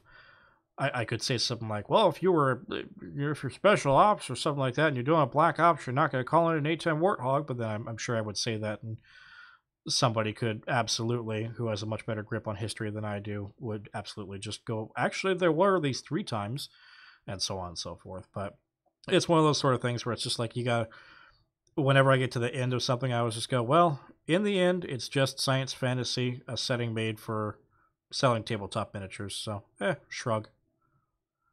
There's a goofy reason why not, and that's good enough for me to enjoy it.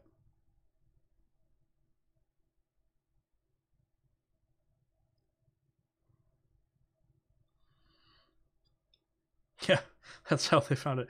The last A10. The A10 was lost tech. There was just one museum piece sitting inside of a Brian cache somewhere that the Fed Sons stumbled upon.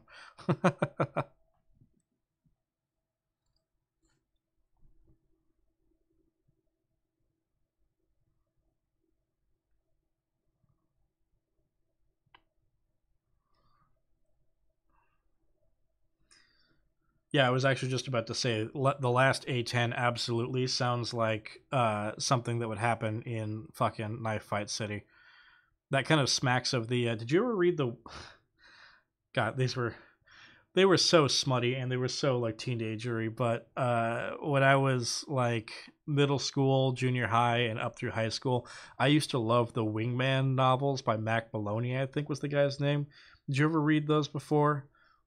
The Hawk Hunter, the pilot with fucking the pilot that's got like ESP for airplanes flying the last F-16 in the world, so on and so forth.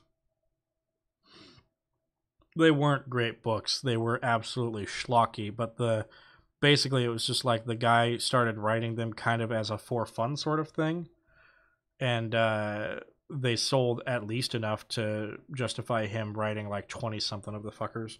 It was crazy. It was extremely pulpy, way over the top, ridiculous, like adolescent fantasy level.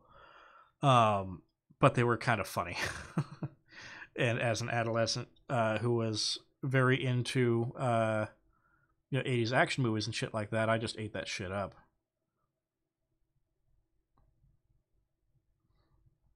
It was the core concept of it was basically just what if Mad Max but with airplanes instead of cars, which was not a bad premise whatsoever.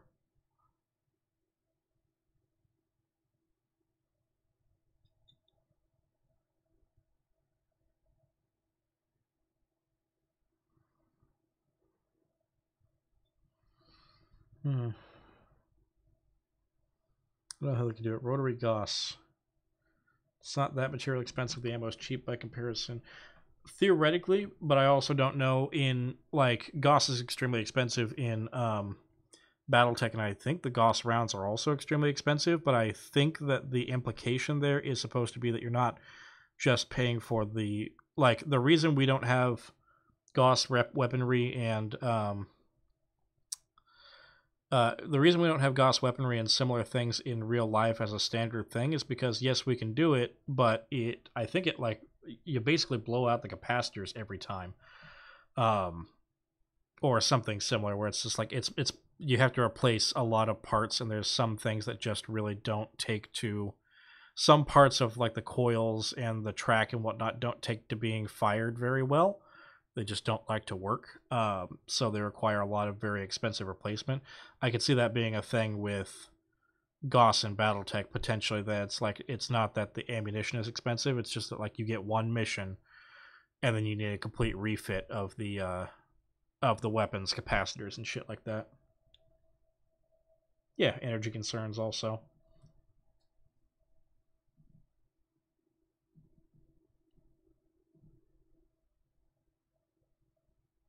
Yeah, exactly. The trifecta of air, land, sea, post-apocalyptic alongside Mad Max and Waterworld. That's part of the reason why I really, really enjoyed Project Wingman when I finally got my hands on it. I was always a fan of the Ace Combat games here and there, and then I replayed all of them recently, and then right after that I was still hungering for more.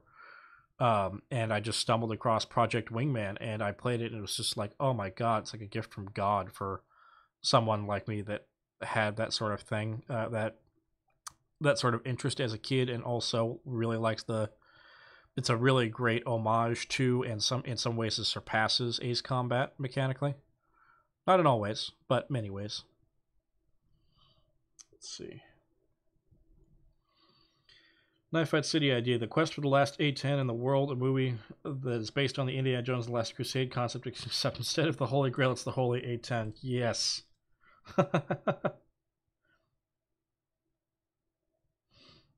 Yeah, no, Project Wingman, if you ever get the chance to grab it, it is a boatload of fun.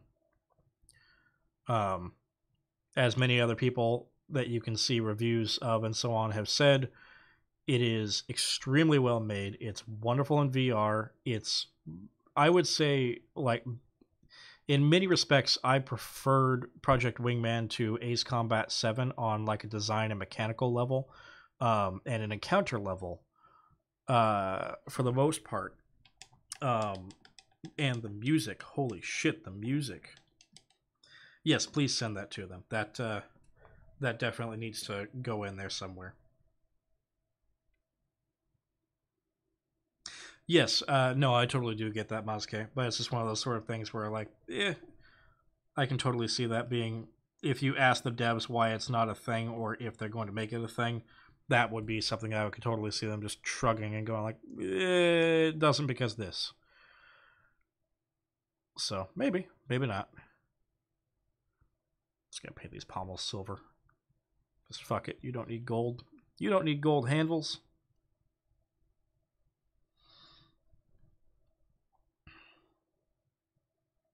Ah, fucking orange. I see that you've seen the review videos. The first patch that came out for Project Wingman, actually, or maybe like the second or third, reduced the amount of orange. It's still there, still very orange, but not nearly like it was at launch.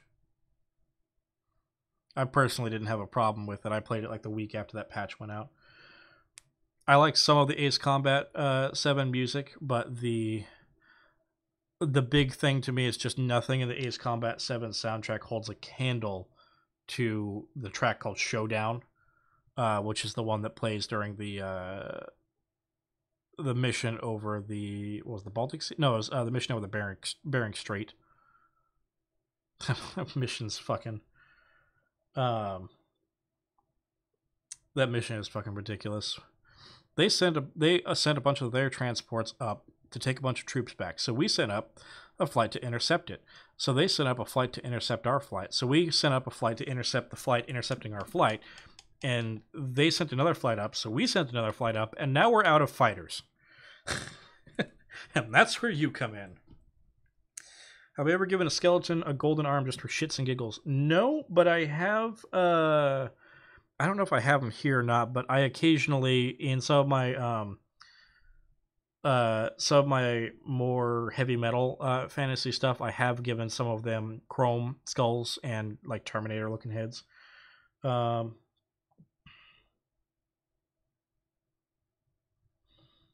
Yeah, and I also, for what it's worth, also as far as the orange goes, depends on how long you actually spent on it. If you had a hard time getting through the last couple of missions, yes, you are going to suffer through a lot of orange. If you get through the last couple of missions without too many tries, then it's like 20 minutes of orange before the final boss fight.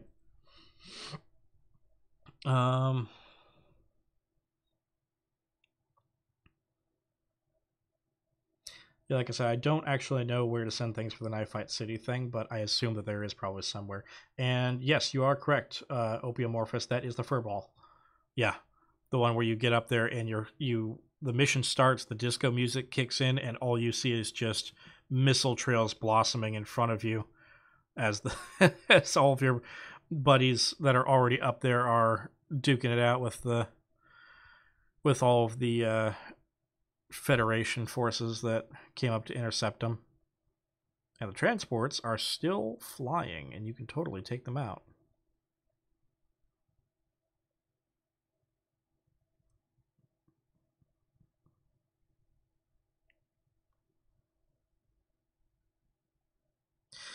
If you want to have a good time with the with that one particular mission, by the way, the showdown over the Bering Strait, play it on mercenary mode so you get shitloads more, way more difficult enemies and just like tons more than you get in normal mode. And before you do it, turn on the double time modifier that doubles the number of enemies that spawn.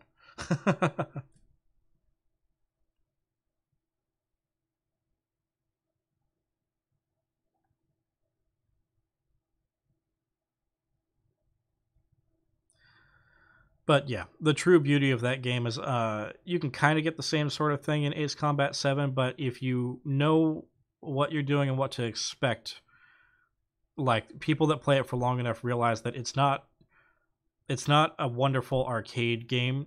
It's not just like a wonderful arcade sim, flight sim. It's also like it's the best Robotech game that has ever been released, essentially, or more Macross, I suppose. The best Macross game that has ever been released. If you play it correctly on mercenary mode with the especially with the super planes that you get after you beat it once. Oh. Oh yeah, welcome back, Diggs.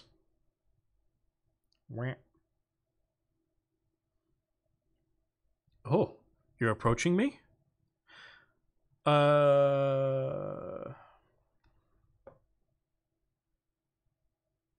Let's see.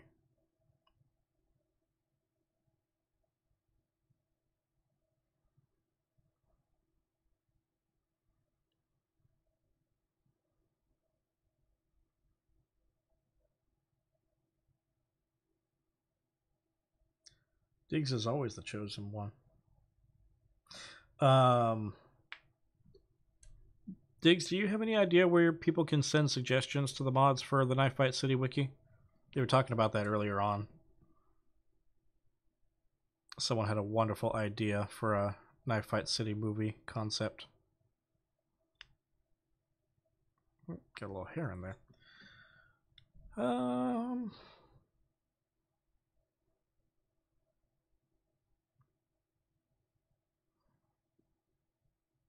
more there, a little more there, and this one right here, just the edges of it.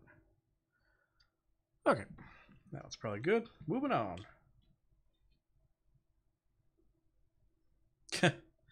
Okay, that's fair, Diggs.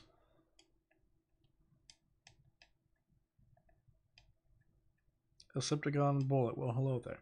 Hello there.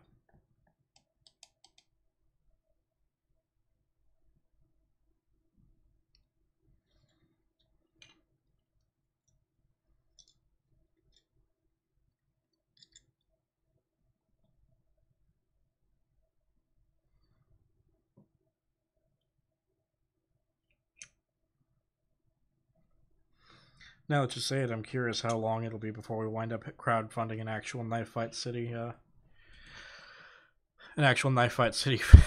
movie.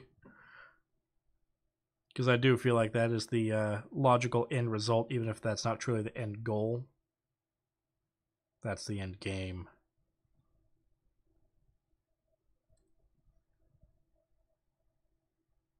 Oh yeah, no, I love those shirts. Eldonius Rex's shirts, just like across the board, are phenomenal designs, and the shirts that they actually come on are pretty damn good. Whoops, that's a bit much. It's fine. Just weathering. Just doing nice silver spots.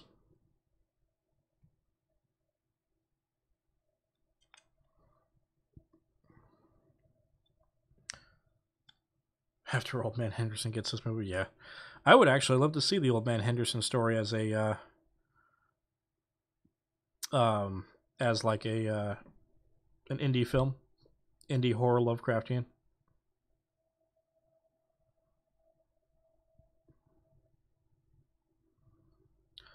Oh, by the way, everybody, don't forget to wish Diggs a happy birthday. Can't forget that.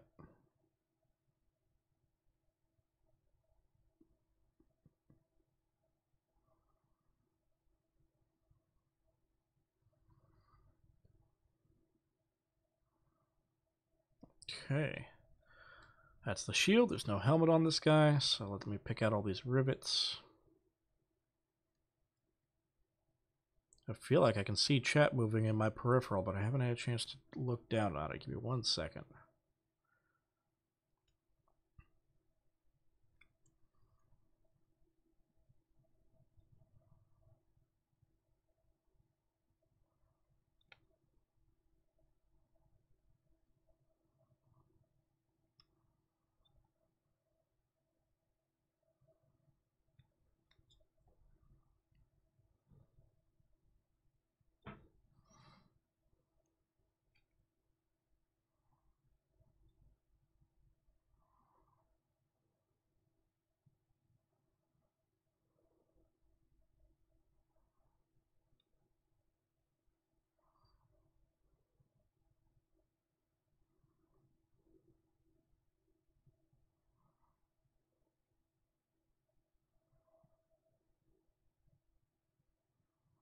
Okay.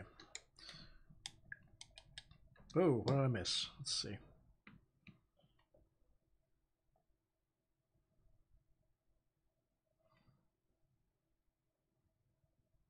Just make Crow and Goat the main actors, text the narrator, and get a bunch of animation stuff done by Rex Concuriate. Yeah, exactly. Yeah, everything with the BPL is going to be a comedy, whether or not it's actually a comedy where it's like real, it's secretly a comedy, just kind of like played straight.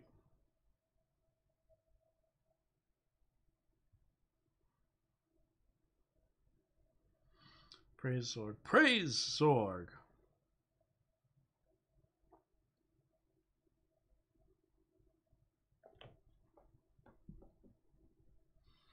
What does it do here? What do you mean by here? Like in the Twitch channel?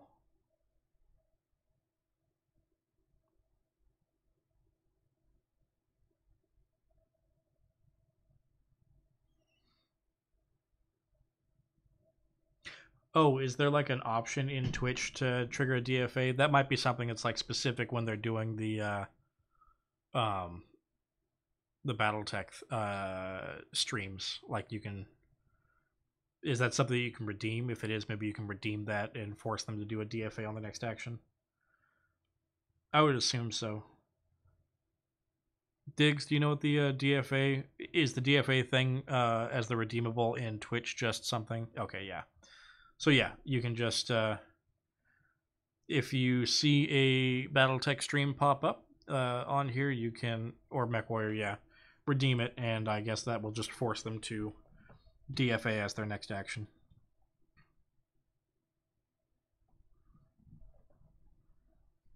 I'm gonna make a skeleton with a solid gold arm for D&D that just wants to sell but keeps getting kicked out of villages because he's a skeleton. Is his arm that he's actually using gold, or is it just another arm from another skeleton he's carrying around with all of his normal arms?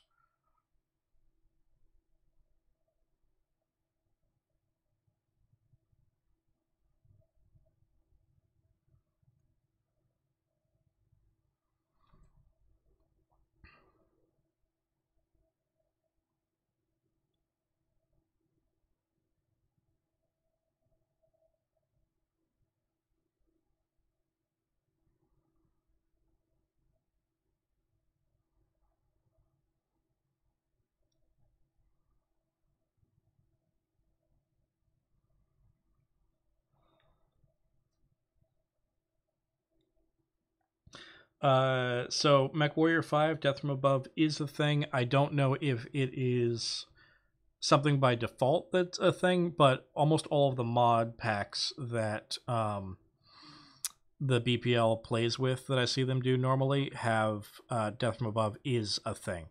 If you jump jet and land on top of another mech, it does do shitloads of damage to him. His current usable arms are 1 made out of bone and 1 made out of solid gold. Yeah, you know what you need to do with that guy, Orc Slayer, with the 1 golden arm skeleton trying to sell it? Did you ever watch Avatar: The Last Airbender? you remember the cabbage seller? You got to do that with that guy. Just like every time the PCs show up in a new village somewhere, or town or city or whatever, he's just there, and all you see is just like another little vignette of him just getting told to get, either told to get the fuck out or just otherwise getting fucked with somehow. I don't know exactly what the translation of "my cabbage" is into skeleton rattle, but creative liberties and all that.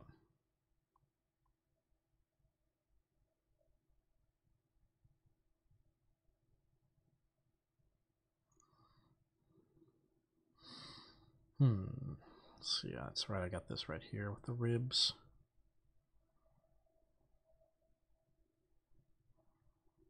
Okay. That good? We good on this one? I think so.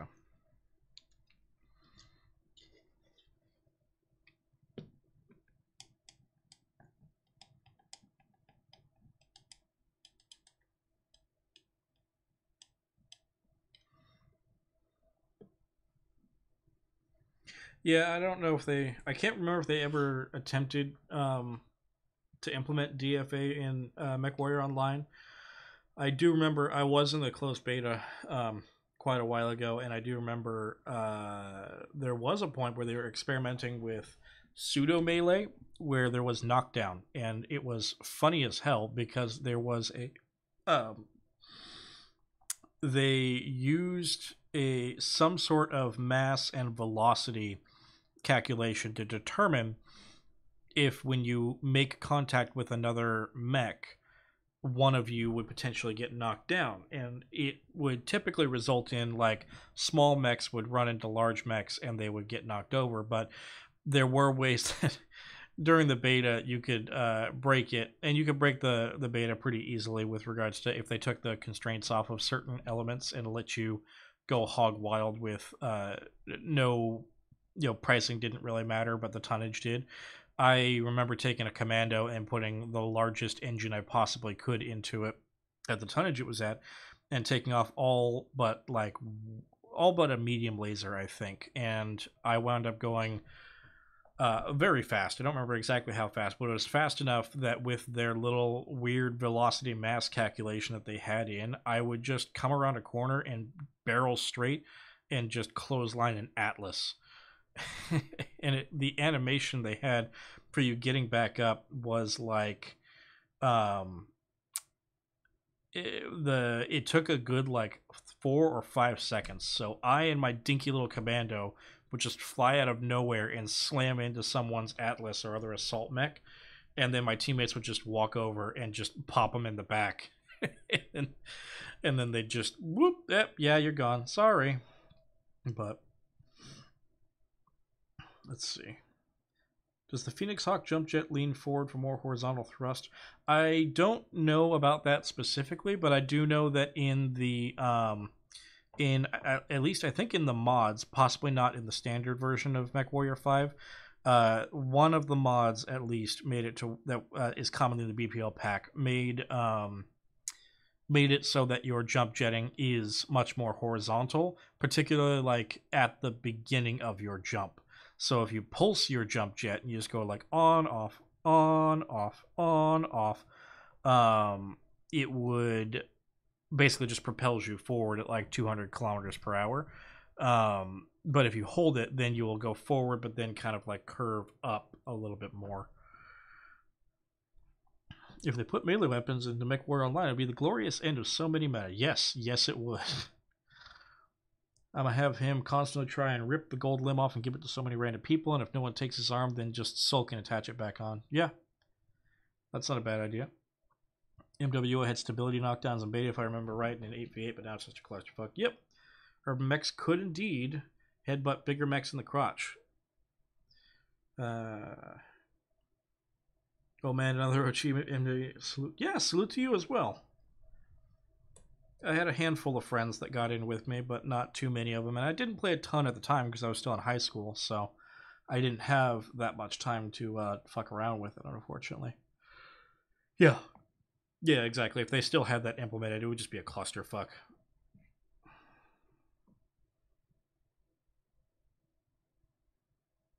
Now I just need someone to let me play as an undead within my in D&D within my groups. You can always try to do some sort of.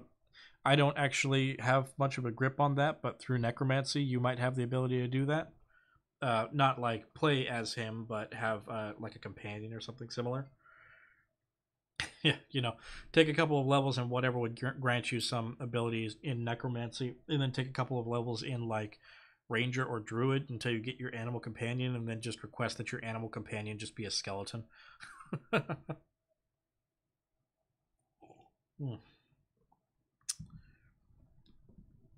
Okay, carrying on. Grabbing on one of the sword dudes. I think I will hydrate really quick. MechWarrior Online 12v12 is not mech combat, it's just a slug out that nobody wants to peek. Yeah, it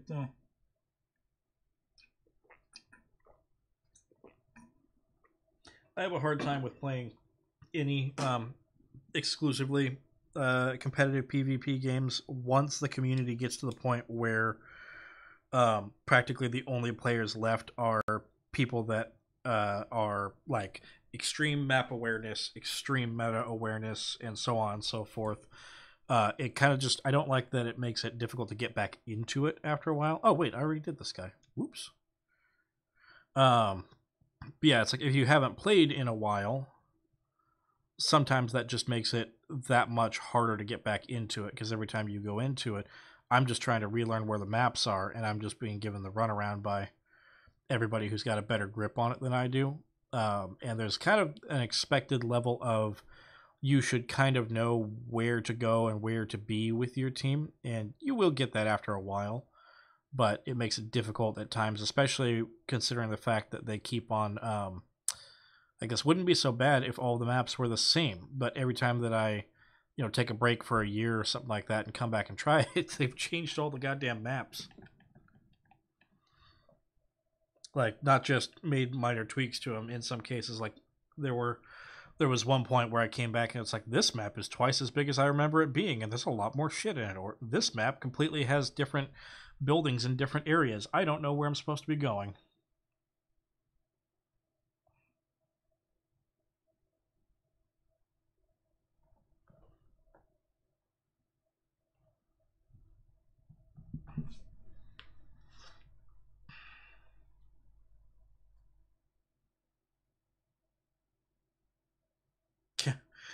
The thing about MechWarrior Online is that if you convince your team to go left, it's wondrous chaos. Oh my god, you are correct. That was the big thing that, like, when I stopped playing for a while and came back to it after a bit, I couldn't believe that that was like NASCARing was such a thing that it was just the expected standard that both teams just immediately knew to start going right as soon as the game started, just because they knew that the other team was going to be going right, and then you would just circle and circle and circle, and that was the game.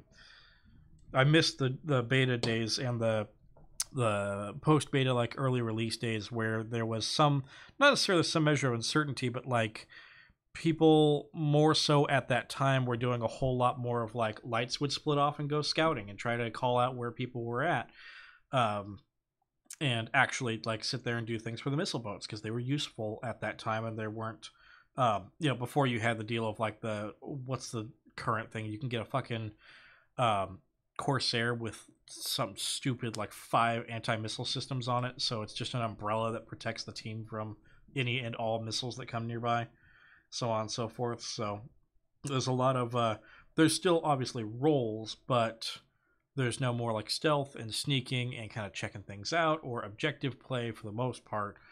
There's not a whole lot in the way of like innovation in tactics. It's mostly just attempting to be hyper efficient in the usage of yourself.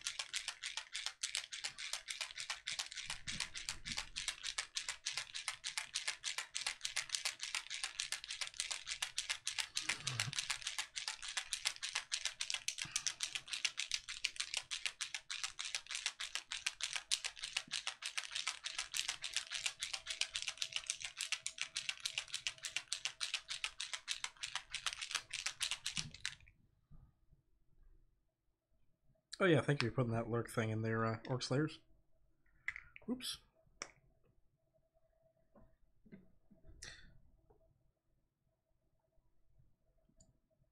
Nice. And hopefully Parallax sees that and pops it up somewhere, Grimos.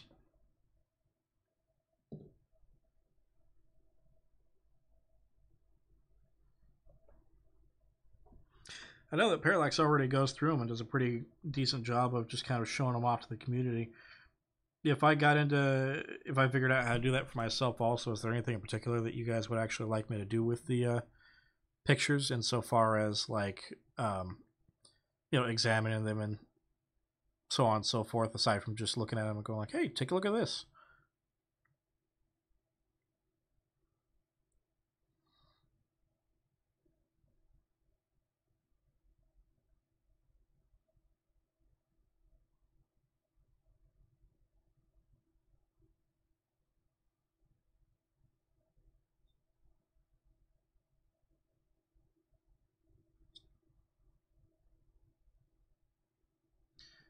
Oh, and thank you for popping up the Discord as well, Grimos. Yeah. If you guys haven't seen it before, the BPL now has an auxiliary Discord that you can join and become part of the Legion Auxiliary. It is free and open to all. Check that link in the chat and whatnot, and you can go hang out. Tex occasionally pops in there with a handful of other members of the BPL and does some streaming as well.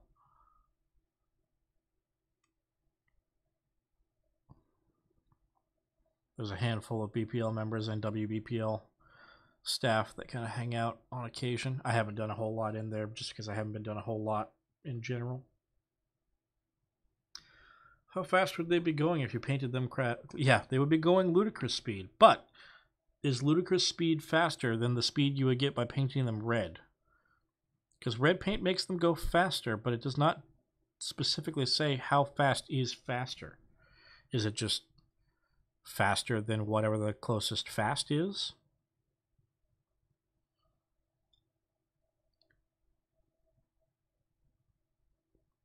Well, I hope digs didn't scare you. I know that sometimes coming up on a bear when you didn't expect one is a little bit, it can be a little bit disconcerting, a little surprising.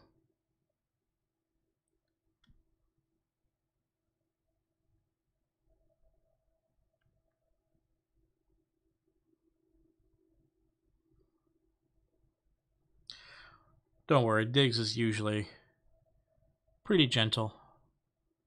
As long as you give him some nice treats and wish him a happy birthday.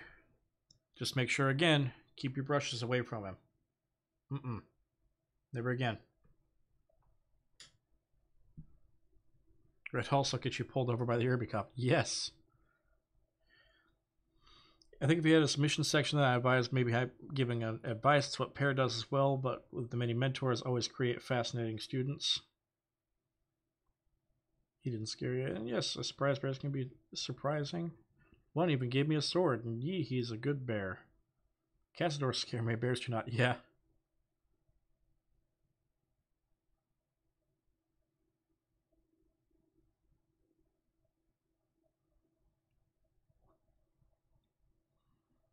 Oh god, yeah. No, tarantula wasps or tarantula hawks, whatever the hell they're called.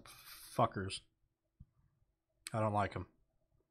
I am thankful that I do not live in an area that currently has them.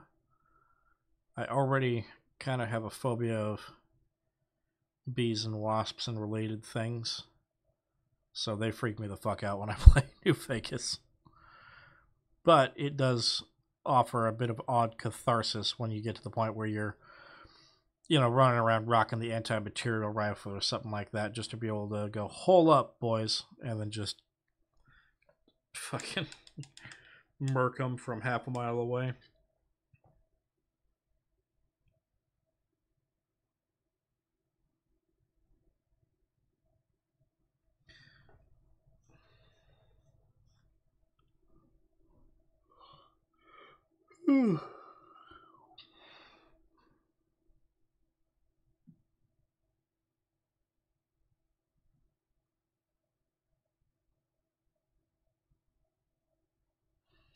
Flying insects and spiders give me the jubilees. I have nightmares about hornets. Yeah, same here. Canada's cold does wonders for making insects less of a problem. I've always wanted a Fallout game in downtown Toronto. Ooh. Yeah, no, I wish the Fallout games would kind of get to a little bit of a... if they're going to insist on not going back to the... if they're going to insist on not going back to the original setting for all the Bethesda ones, I would hope that they're going to, over time, explore more unique settings for it and not just keep on doing the same. We're going back to New England again. My personal pick has always been like when one of my former DMs was running a Fallout game. I gave him the idea and he ran with it, and I loved it. Of basing it in Colorado because at that time we were just ignoring the fact that technically the Legion is supposed to own Colorado and certain timelines or whatever. But if you go to Colorado, you got the old NORAD base there, which picture NORAD and then picture NORAD in the Fallout universe. And then just say what we did was we just said that, like, oh, you're all here in this area because recently someone found a way into the new NORAD facility, a new entrance to it, and now it's like a gold rush where everybody is coming to the area hoping to go down and prospect inside the ruins of this sprawling NORAD facility for various different things. And so there's like boom towns popping up all over the exterior area. And you're actually in Colorado, so you've got to deal with Colorado weather and Colorado considerations aside from just the climate. But it was a nice little break from the constant urban New England versus practically just barren desert wastes of the West.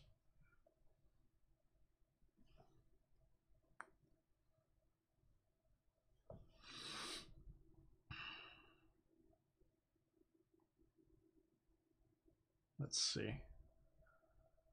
Earlier this evening, I had to kill 4 horseflies in under a minute. It was not fun. Yeah, I don't doubt you. I like some spiders, though. Jumping spiders are just curious. No intent to harm. They just want a high vantage point to pounce on bugs. Yeah, it's one of my... Oh, hey, look at that. Posture check and stretch. Can I... I don't know if I'd be able to get a good pop for you. Let's see. And 2. Maybe the neck. You might be able to hear that.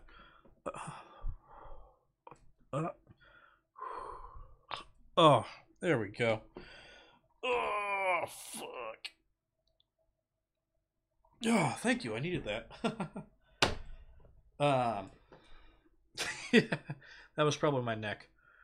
Yeah, no, one of my partners is deathly afraid of most spiders in general.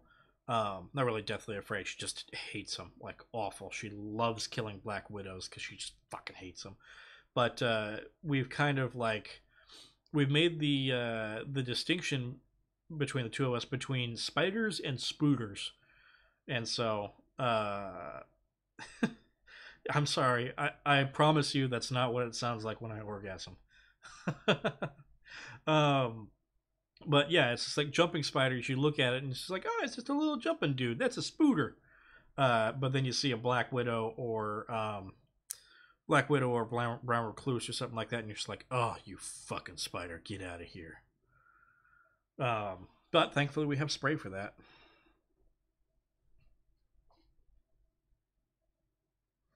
When I'm around, a significant percentage of all questions are dumb questions, and the statement, there are no dumb questions, is met with, give me 5 minutes. Well, fair. Yeah, I didn't. Mosquito hawks kind of freaked me out when I was younger for all of like 20 minutes until my mom explained, like, no, no, no, no, it's a mosquito hawk. All it does is eat mosquitoes. I thought it was a giant mosquito. And so I was just kind of like, oh my God, how much blood is that thing going to suck? And it did not suck any blood, at least not any of mine. Yeah, Fallout NORAD. I just always thought that was a really neat idea. And like I said, like going to Colorado is enough of a climate and culture change that I really think that there's some fertile ground there for the Fallout universe.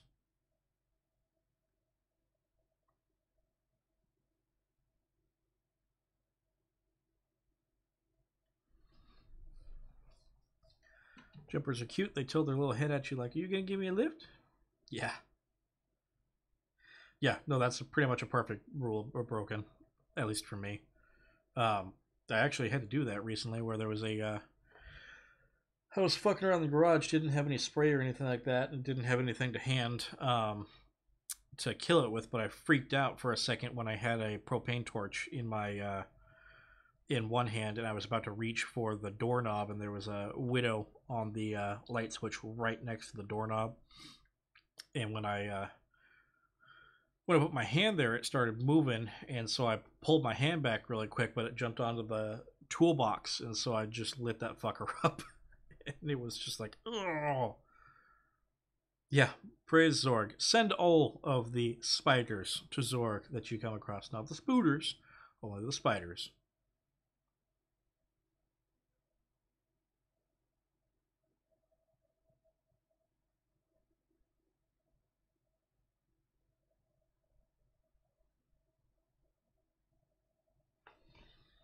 Okay, let's see here. What else do I need to do on you? Are you done? I think you're close to me. Ah, there's one spot that I forgot to pull all of the rust off of. Just this little band here. That's fine, it doesn't need to be that rusty. And I'm seeing some undertone here, so let me just go a little over that as well. Okay. I think he's good enough. Well, actually, let me get... That's a bit much on the shiny there, but that'll be fine. I'm probably going to cover them in some sort of paste or pigment powder anyways when I get around to basing them. Okay. That all looks good on the shield. Okay. Check this guy's shield because I don't think I painted the whole thing on here.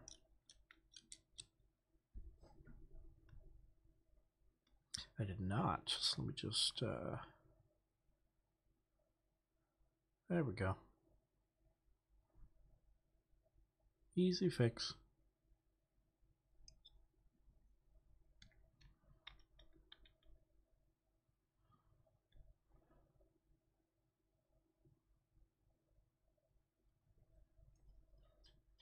Rustov? I don't know what that is.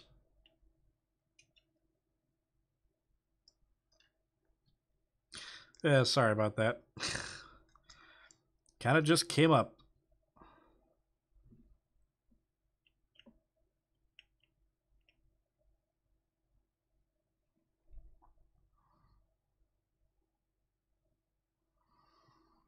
Hmm.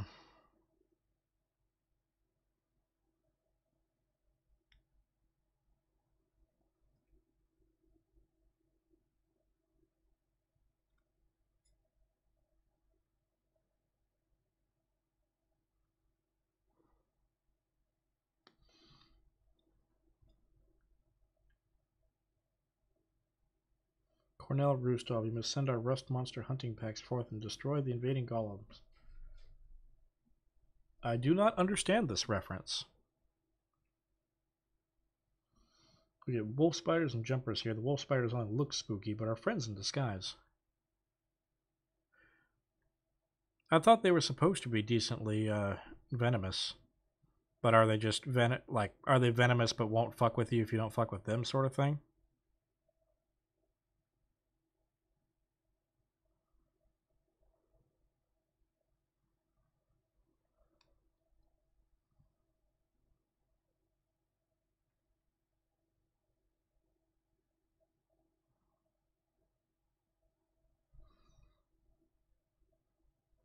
They leave people on all the bugs. Yeah, that works. Do they eat other spiders also? I've heard that Daddy Longlegs will actually hunt and not really hunt, but will kill black widows if they encroach too far. So I'm always happy to leave some around.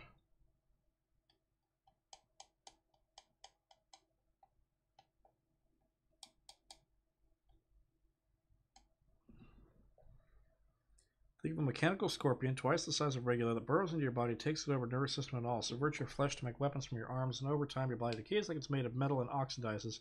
Sometimes you'll get passed off from parasite to parasite as they hand you down while your body rots and rusts. Interesting. What is that from? Is that from a game, or is that from a movie?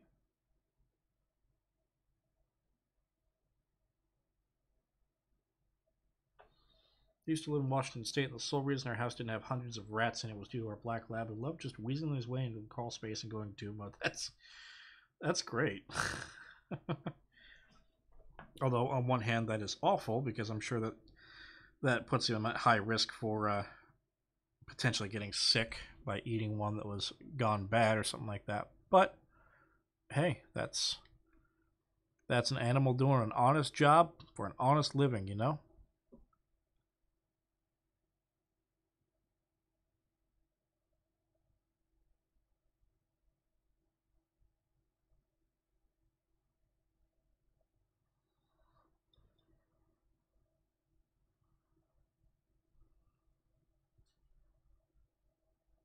Let's see. I haven't seen the ones out here eat other spiders, but I always find a ton of bug corpses after I spot a wolf spider. Eh. Sounds like some 40k Catachan stuff. An astonishing number of its flora and fauna are parasitic. Yeah, that's part of the reason why the Catachans love their flamethrowers. It's not just a Vietnam reference. That is very much just a standard part of the daily Catachan routine. You get up, you shit, shower, shave, eat a little bit of food, and grab your flamethrower and go clear the forest back for about a mile. Because if you don't, it'll overgrow you within a couple days.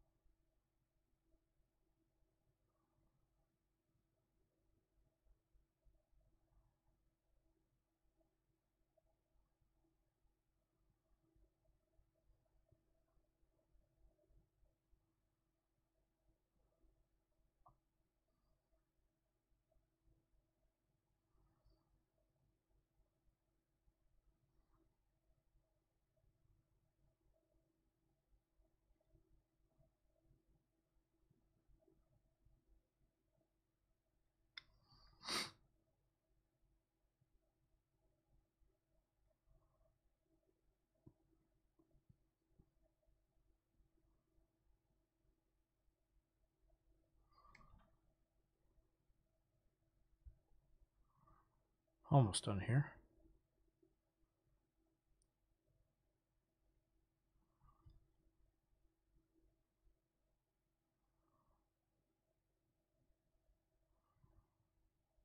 Ah, shin guard. That's right. Get that on there.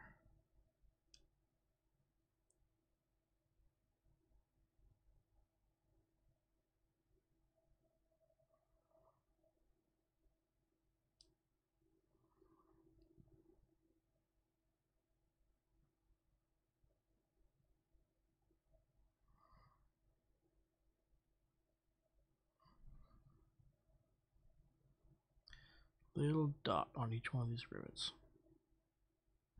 There and there, and there and there. Good. Rivets right here. Okay. Check the chat.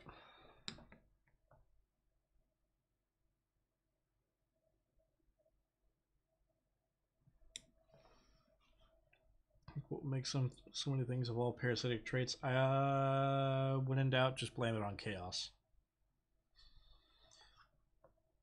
Remember when I was 7 or 8, I was on a little hiking expedition with my year group. We came across this big old garden snake, that is, and it was just vibing while eating a rat we just observed. Ever since I've had a healthy respect and fear of snakes because, Jesus, those jaws. Yeah, no, that's something I learned from one of my friends was in the army, and he inherited a snake from one of his buddies that went AWOL eventually, I think, who had bought the snake from a stripper that kept it inside of her suitcase, so it stunted its growth. But it is still very much, it's a big snake. It's some sort of, I think it's some sort of python or something like that. But they've got it in a big ass glass case next to their bed, and my God, what a creepy thing that must be, because they described it that, like, every time that you see a snake doing the thing where it looks all friendly, where it's rubbing up against the side of the glass and trying to get close to you, it that is typically it trying to size up whether or not it can fit you into its stomach if it wanted to. So the their snake, they make absolutely sure that that whenever it gets hungry, they feed it ASAP and make sure that it's sealed very much inside of its cage whenever they, not cage, but whatever, the enclosure, whenever they think that it's going to start getting hungry.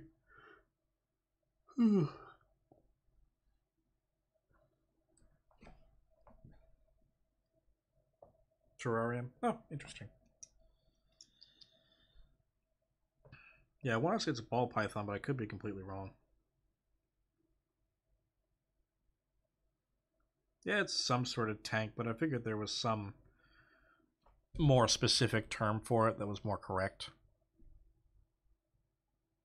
I mean, it is basically just a tank with specialty lid.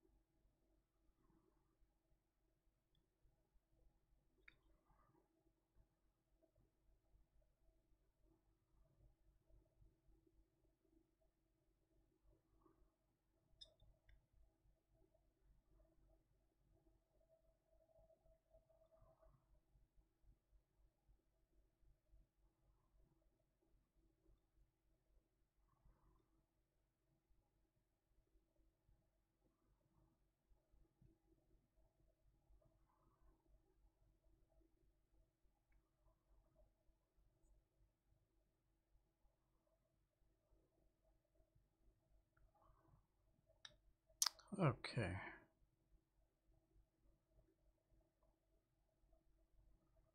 I think this one's probably good. Oh, let me get a little there. It's a bit much, but oh well. Oh, right, the chest. There we go. Okay. What did I miss in the chat? I painted a full lance. Full battalion of Advanced Militia. Oh, yeah. Good night, Diggs. Yeah, I do agree. Now that I've been getting a little bit tired, I'm starting to kind of fade a little bit, so I'm not talking as much. I made some playlists on Epidemic Sound, but I just forgot to pop them on this time around. I'll just make a note to do that next time. Paid a full battalion of Van Zant Militia. Just have to clear my coffee table so I can line them up for a photo shoot to send into the email. Ooh, that's awesome. A broken gamer. I used to run across, and in one case over, turtles when I was in Minnesota for a couple of years. Lots of box turtles and a couple snappers. I gave those a wide berth. Yeah, I don't blame you.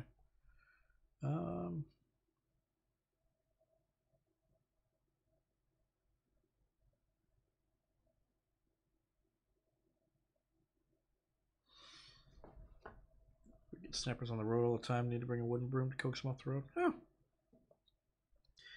Don't think we actually have really many turtles, if any, in my area that are native. Interesting thought, though. I wonder. Whew. Well, I meant to go to 11 o'clock tonight, my time, and it's 10:48, but I don't think I'm going to be able to continue doing so because I am starting to crash a little bit faster than I expected. And I don't want to down the rest of that coffee because that would just keep me up all night long, and I do have to work tomorrow. So I think now's about as good a time as any. I am going to call it for the evening. I got most of these guys in a fair place, so I will potentially continue with more of the skeletons next time that I stream, but if not, I've got plenty of other options, as you've seen in the past. So if you guys have any feedback, if there's anything that you think I could have done better or that you'd like to see me do in the future, just let me know and I'll make a note of it. But for the time being, you guys have a good rest of your evening, and I will see you all next time. And stay safe and make it home safe if you're not out at the moment. And if you are at home, well, have a good night. Enjoy your sleep. I'll see you all next time.